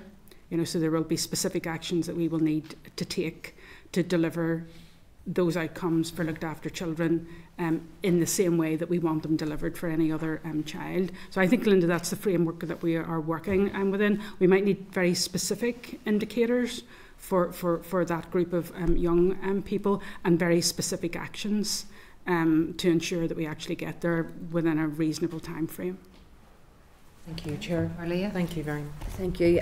I know that we're really tight for time, Chair, so I'm just going to ask the one question to the panel. Thanks very much for all of your opening remarks. But my question is around, in terms of the reform work that's taken place overall in children's services, how we are linking in the mental health action plan and the mental health strategy. So, no matter what you're reading through in terms of your briefing paper, the Ray Jones, all the different reports that have been done, the issues of childhood disability, particularly mental health, addiction issues, run throughout, you know, whether it's looked after children ending up in these positions through poverty or whatever the reasons are, but those trends run throughout.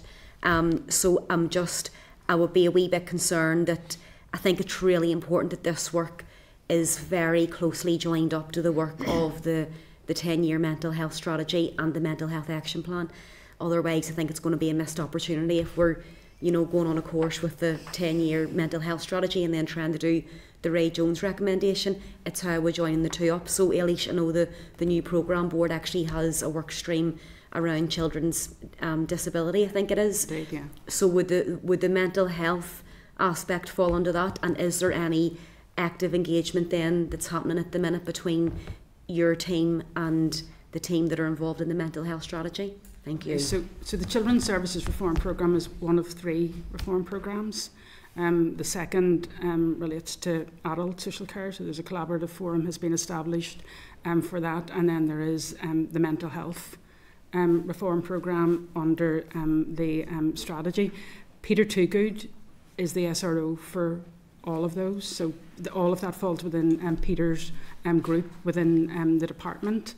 I suppose he will be the link between all of those different reform programmes and a measure or a means of ensuring that all of those things are connected to each other. So I'm quite confident that under Peter's leadership they will be connected together. And you're quite right. I mean, mental health is a huge problem within the looked after population in particular. So it will absolutely feature as an issue. You know, under the looked after children strategy, for example, we did invest in the emotional health and well-being framework and education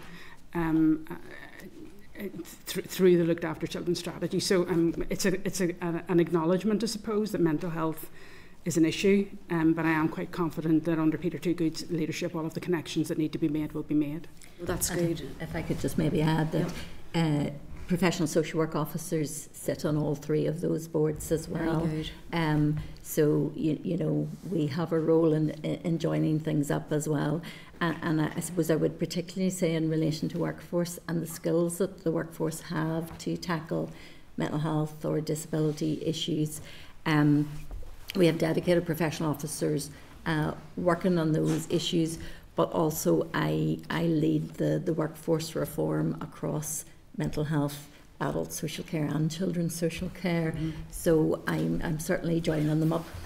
Well, because it'll be important, I think, to have that sort of unified voice when it comes to if there is any, you know, funding streams coming out of the mental health strategy or the action plan, that this area of work is getting some benefit out of that. Definitely would be important. So it's good to know you are across all of that. Thank you. Thank you, Orlia. Nuala?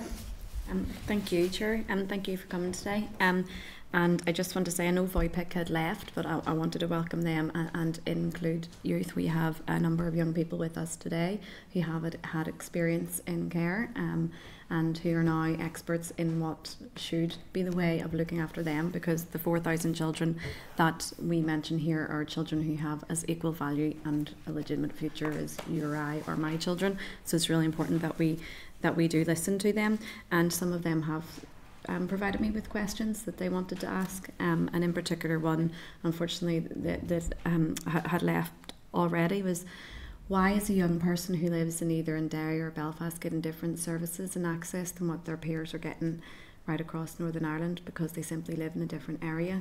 And whenever you're a 16, 14 or 12-year-old, it doesn't matter about bureaucracy.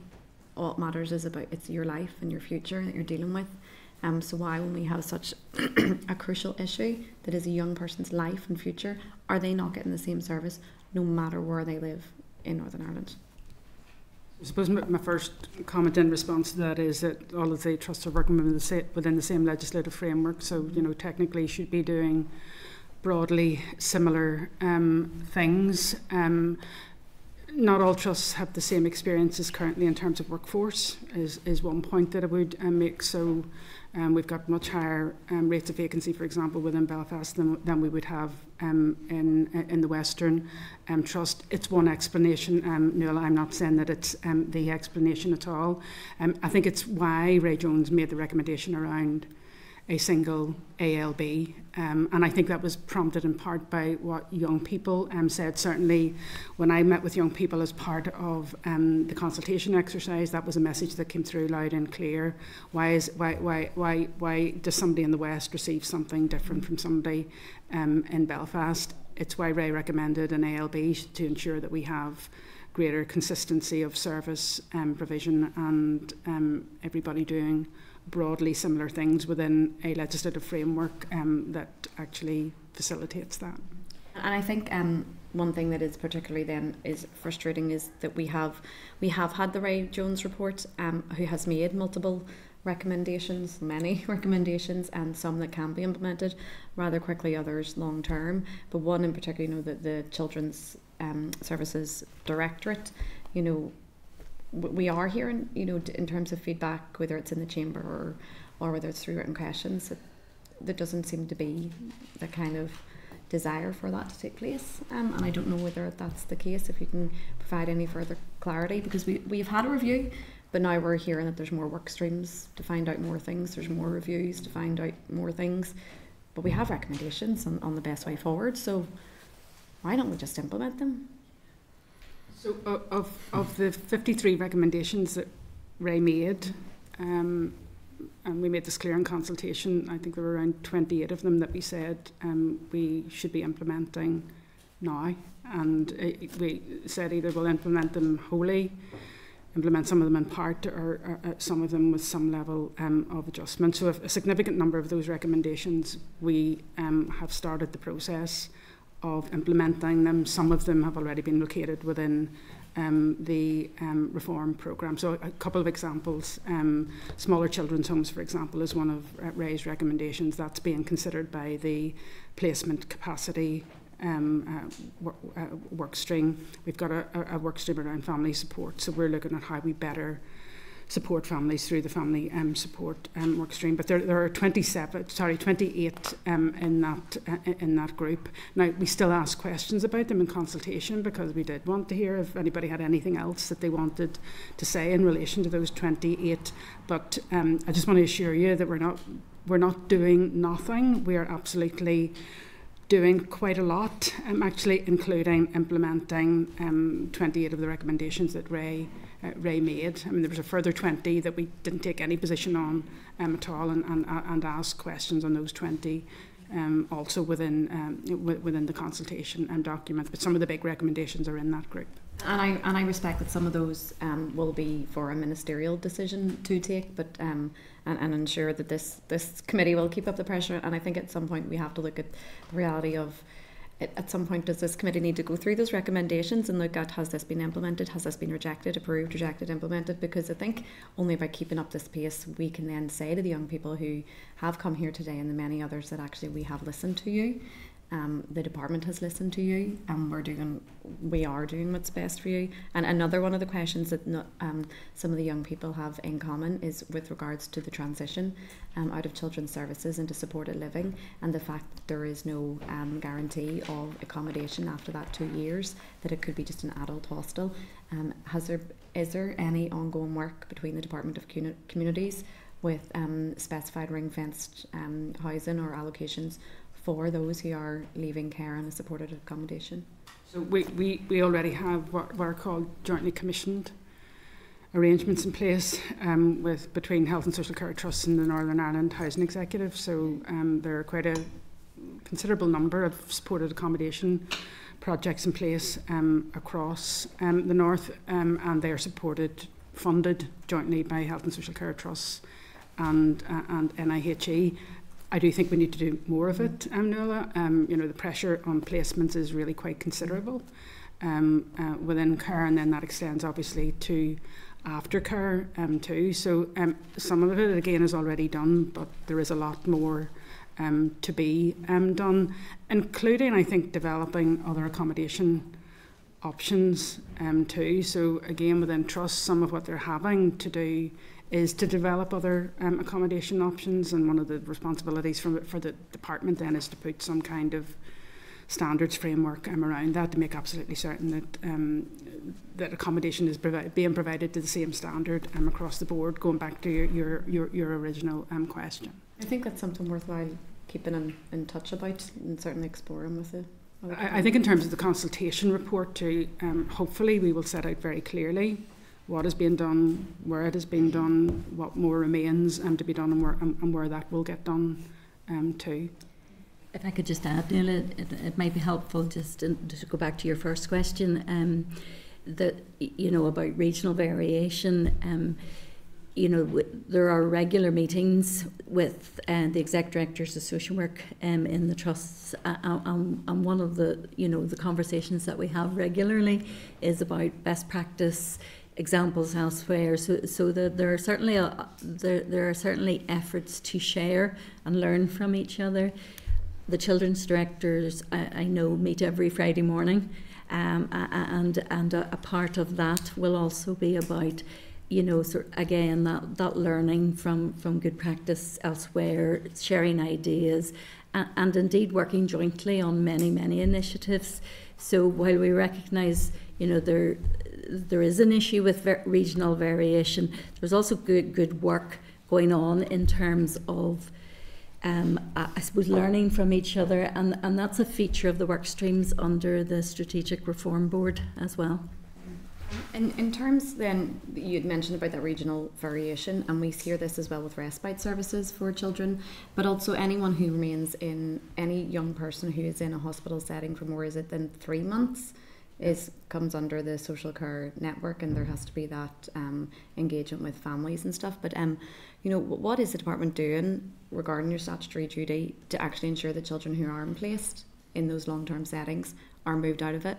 So we've recently, you know, we understand that there are multiple JRs from external organisations against the Department of Health, the trusts, to try and get those young people out of those care centres. The Ivy Centre, for one in particular, 5 years, children, 5 years, they have been waiting to be moved within the community.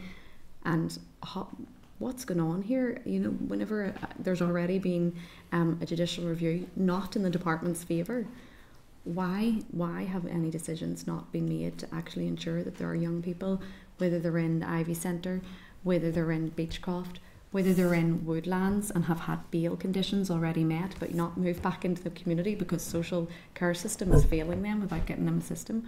What's happening here? There seems to be there's too much going on that is just impacting negatively on the lives of these young people. I mean, and this impacts on their future and on their parents' future, their siblings, everyone. I mean, I do acknowledge that there have been delayed discharges from Ivy, and unfortunately, it has led some cases into court. And that, I mean, it was one of the reasons why Children with a Disability Strategic Framework then was developed. I mean, it will look at things like transitions and everything, Nuala, and again there's a work stream built around that, as Orlia has already acknowledged. You know, it has happened. It shouldn't have happened, but hopefully by way of the work that is planned, we will prevent it happening again. And we've also got work ongoing across Care and Justice too, that isn't partly intended to prevent that movement between Care and Justice and to ensure that children are in secure care, for example, for very limited periods of time, for the shortest time possible. We've had a whole programme around that. And I recognise it's difficult, and that is my last question, but and I'm not trying to be deliberately difficult, it's just every single one of those cases is a young person with a future, and whenever you hear that there are work streams, but you know, it's almost like, you know, do it, that it is worth doing it, spending the money, the funding, because it costs more not to do it, both financially, ethically, morally, in terms of what it means for that young person. And again, I'm not doing it deliberately to be difficult, but I think it is just important on all to really progress the issues to ensure that those young people are where they should be.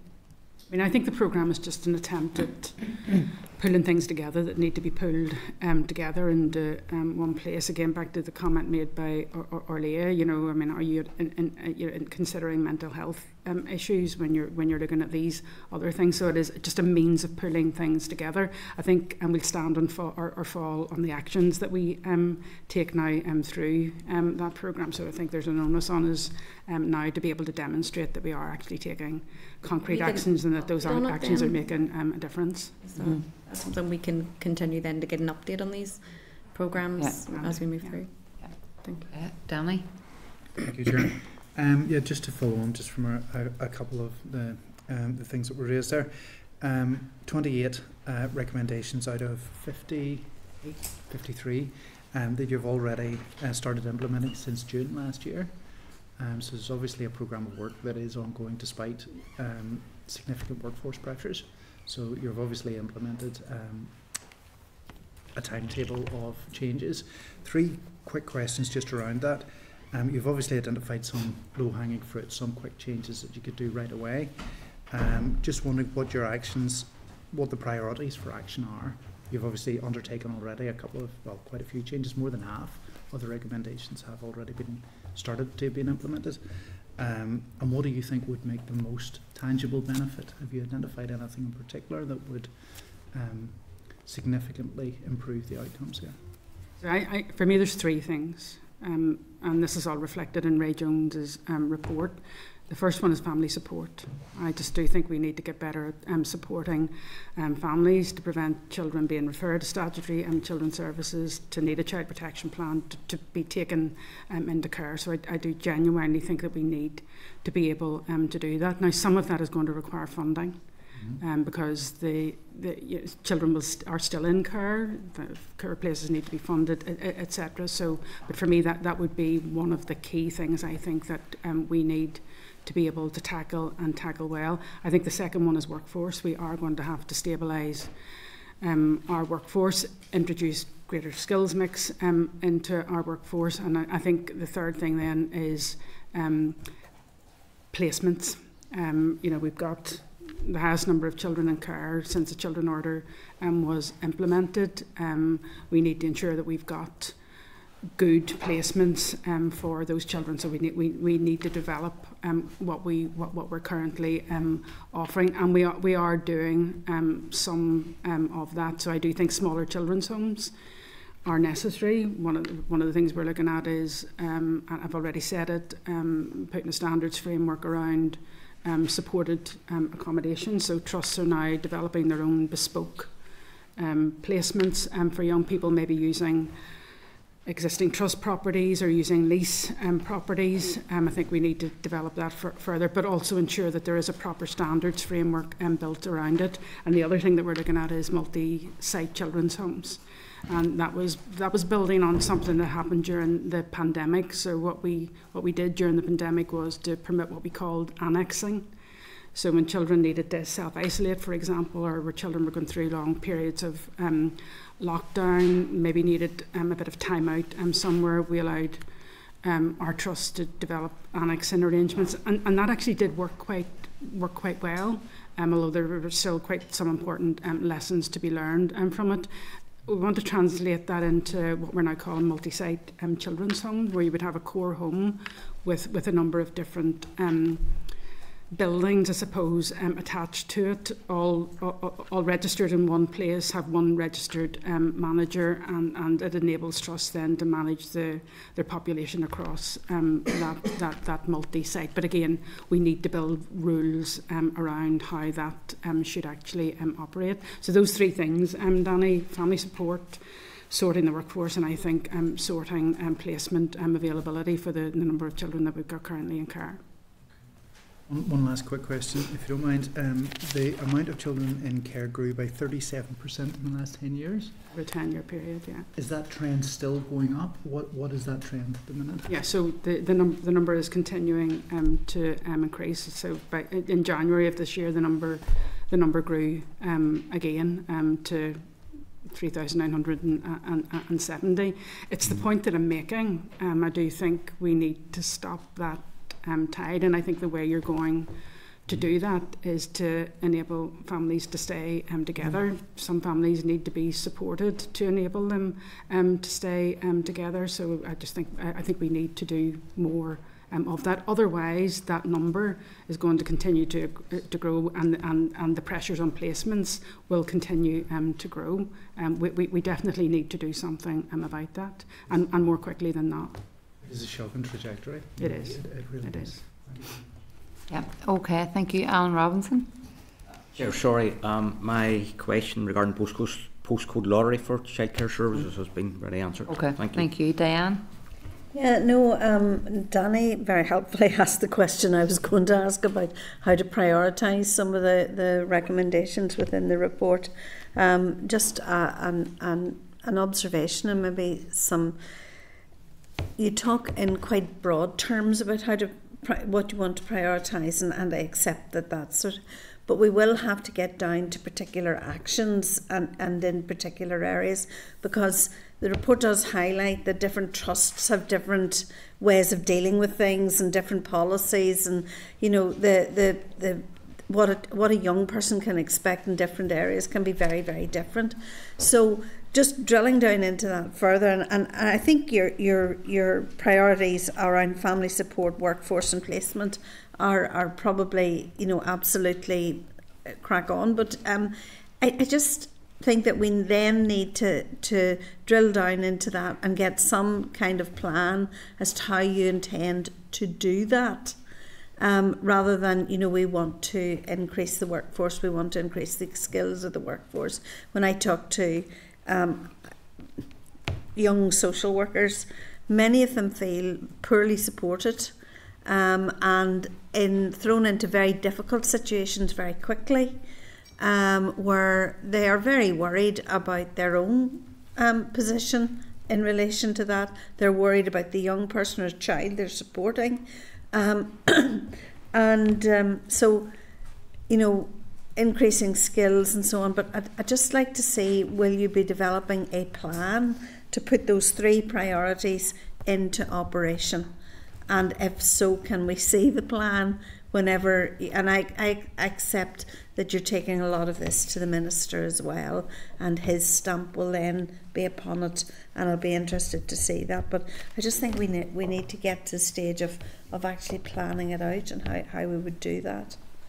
There is a plan under the reform programme that looks like that. There's a considerable number of actions in it. I think what we now need to do, and this is what Peter Toogood has asked all of the work stream chairs to do, is to focus on three pretty concrete actions that need to take place more quickly than not to deliver change that cannot wait, and we're in the process of doing that. Each of those, have you identified those three in each of those? So each of the chairs or co-chairs has been asked to do that.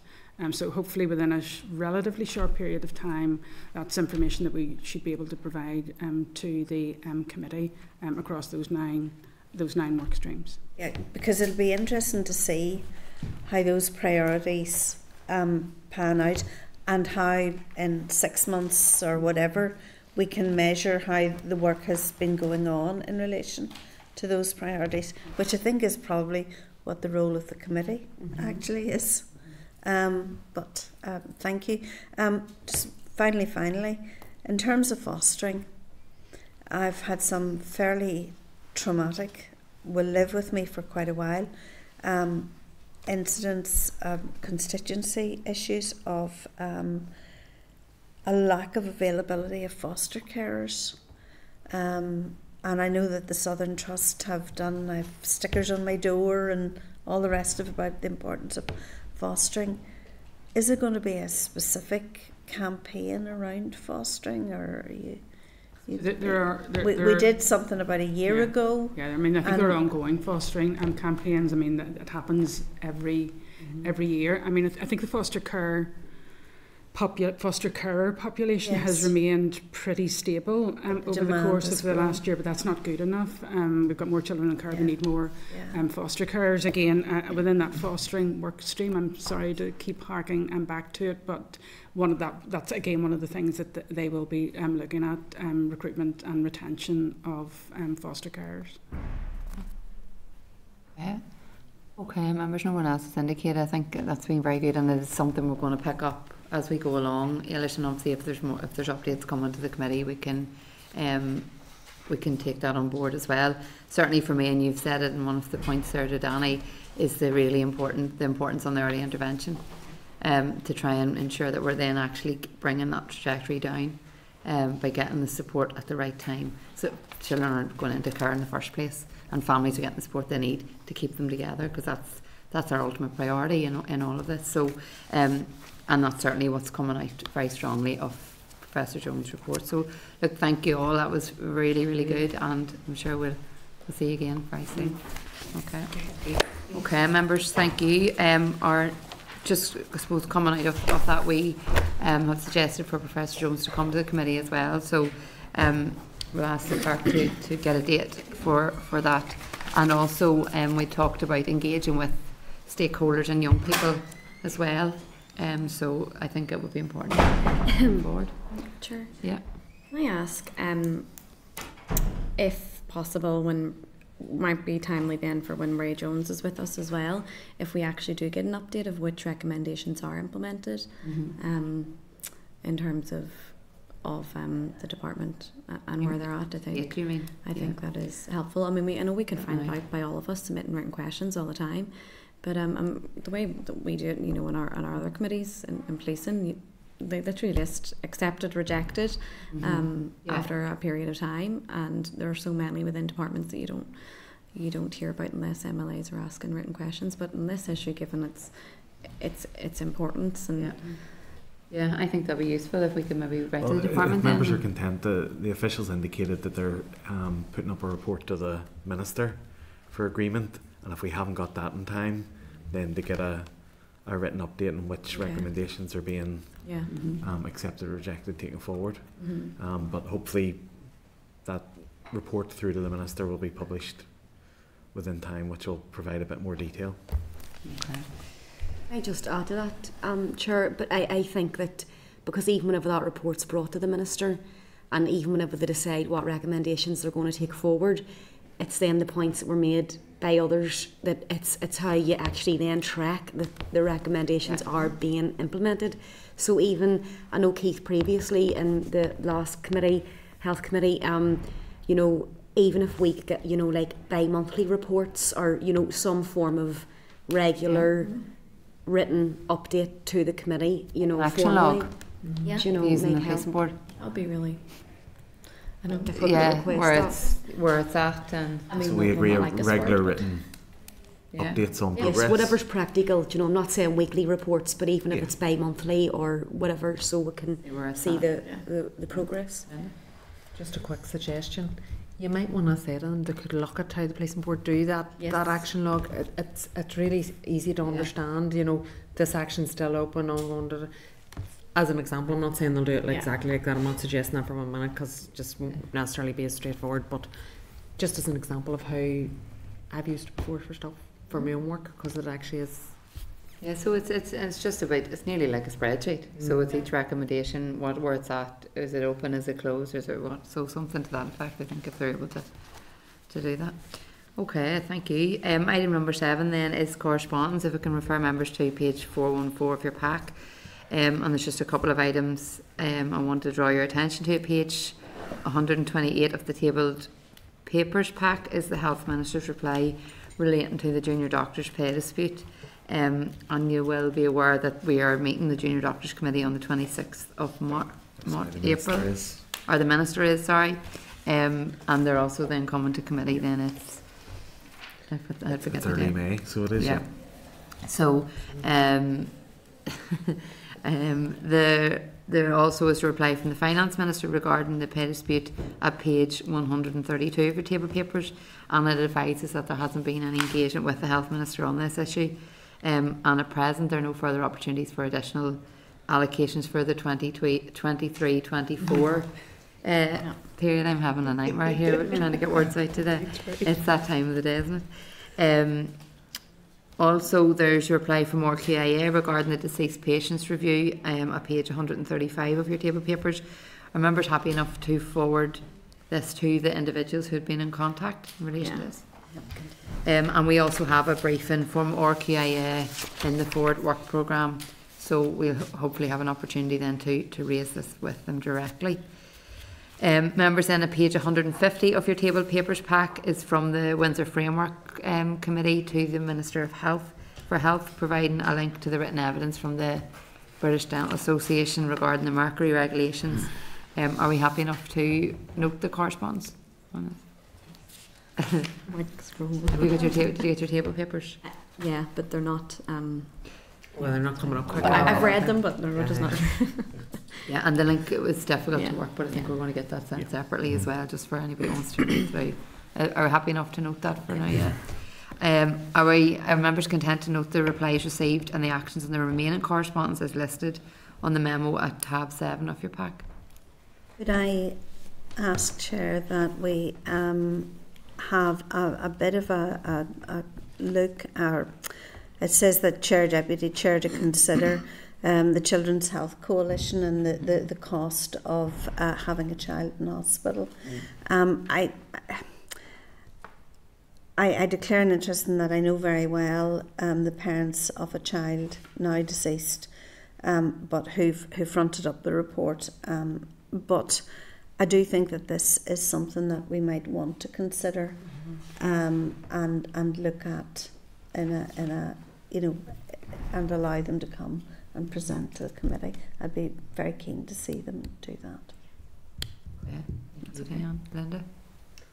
Just 2 quick points. There actually was a really good event around that specific issue, but I think probably most members weren't their health spokespeople or they're on the committee, so it probably would be beneficial. Just on the stuff around the deceased patients, I mean, I'm very conscious that I wasn't on the last committee, and therefore, although I was at events where the families spoke at a number of different meetings, and I just think it'd be worthwhile as a committee us kind of trying to establish where are things at now, what's happening, and I'm thinking more from the family's perspective. So getting stuff through and what's been done by RTA and all is grand, but I don't know how the families feel about that report, and I mean I don't know if they know yet themselves either. So I'm not saying we do that immediately. In fact, we have so much on. I don't want it to be squeezed in somewhere. Yeah. But if at some point we could engage somewhere along the line, it can even be done in an informal setting. And maybe, to be honest with you, it would be much more appropriate to do it in an informal setting, because this is extremely emotive. It's very difficult. Like one of the Tuesdays for these families. If we could do something informal with those families and try and get a sense of where they're at and what their expectations are of us as well, in terms of trying to represent them and navigate certainly them. have a look, and I know we've had a number of individuals write in to the committee.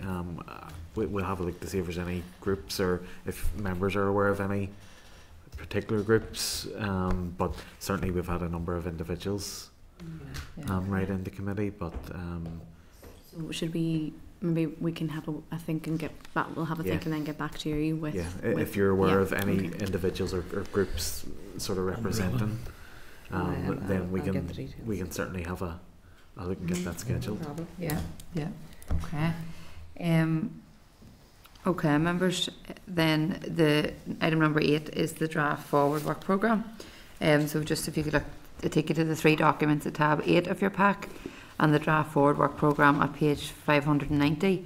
Members, a visit, as discussed previously, a visit to the Marie Curie Hospice in Belfast has been arranged for 12 noon on Thursday the 11th of April, so that's before our next committee meeting. So that's open to everyone who wishes to attend, and it will be followed with an invite.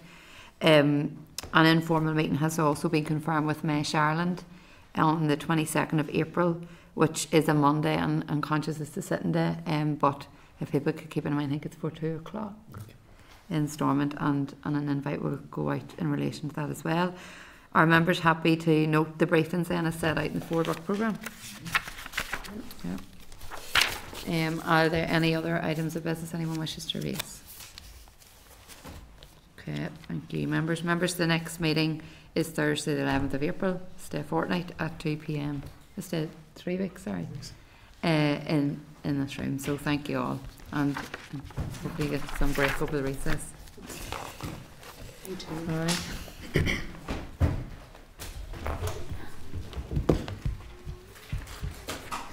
Cameras and microphones switched on. Glad we asked it.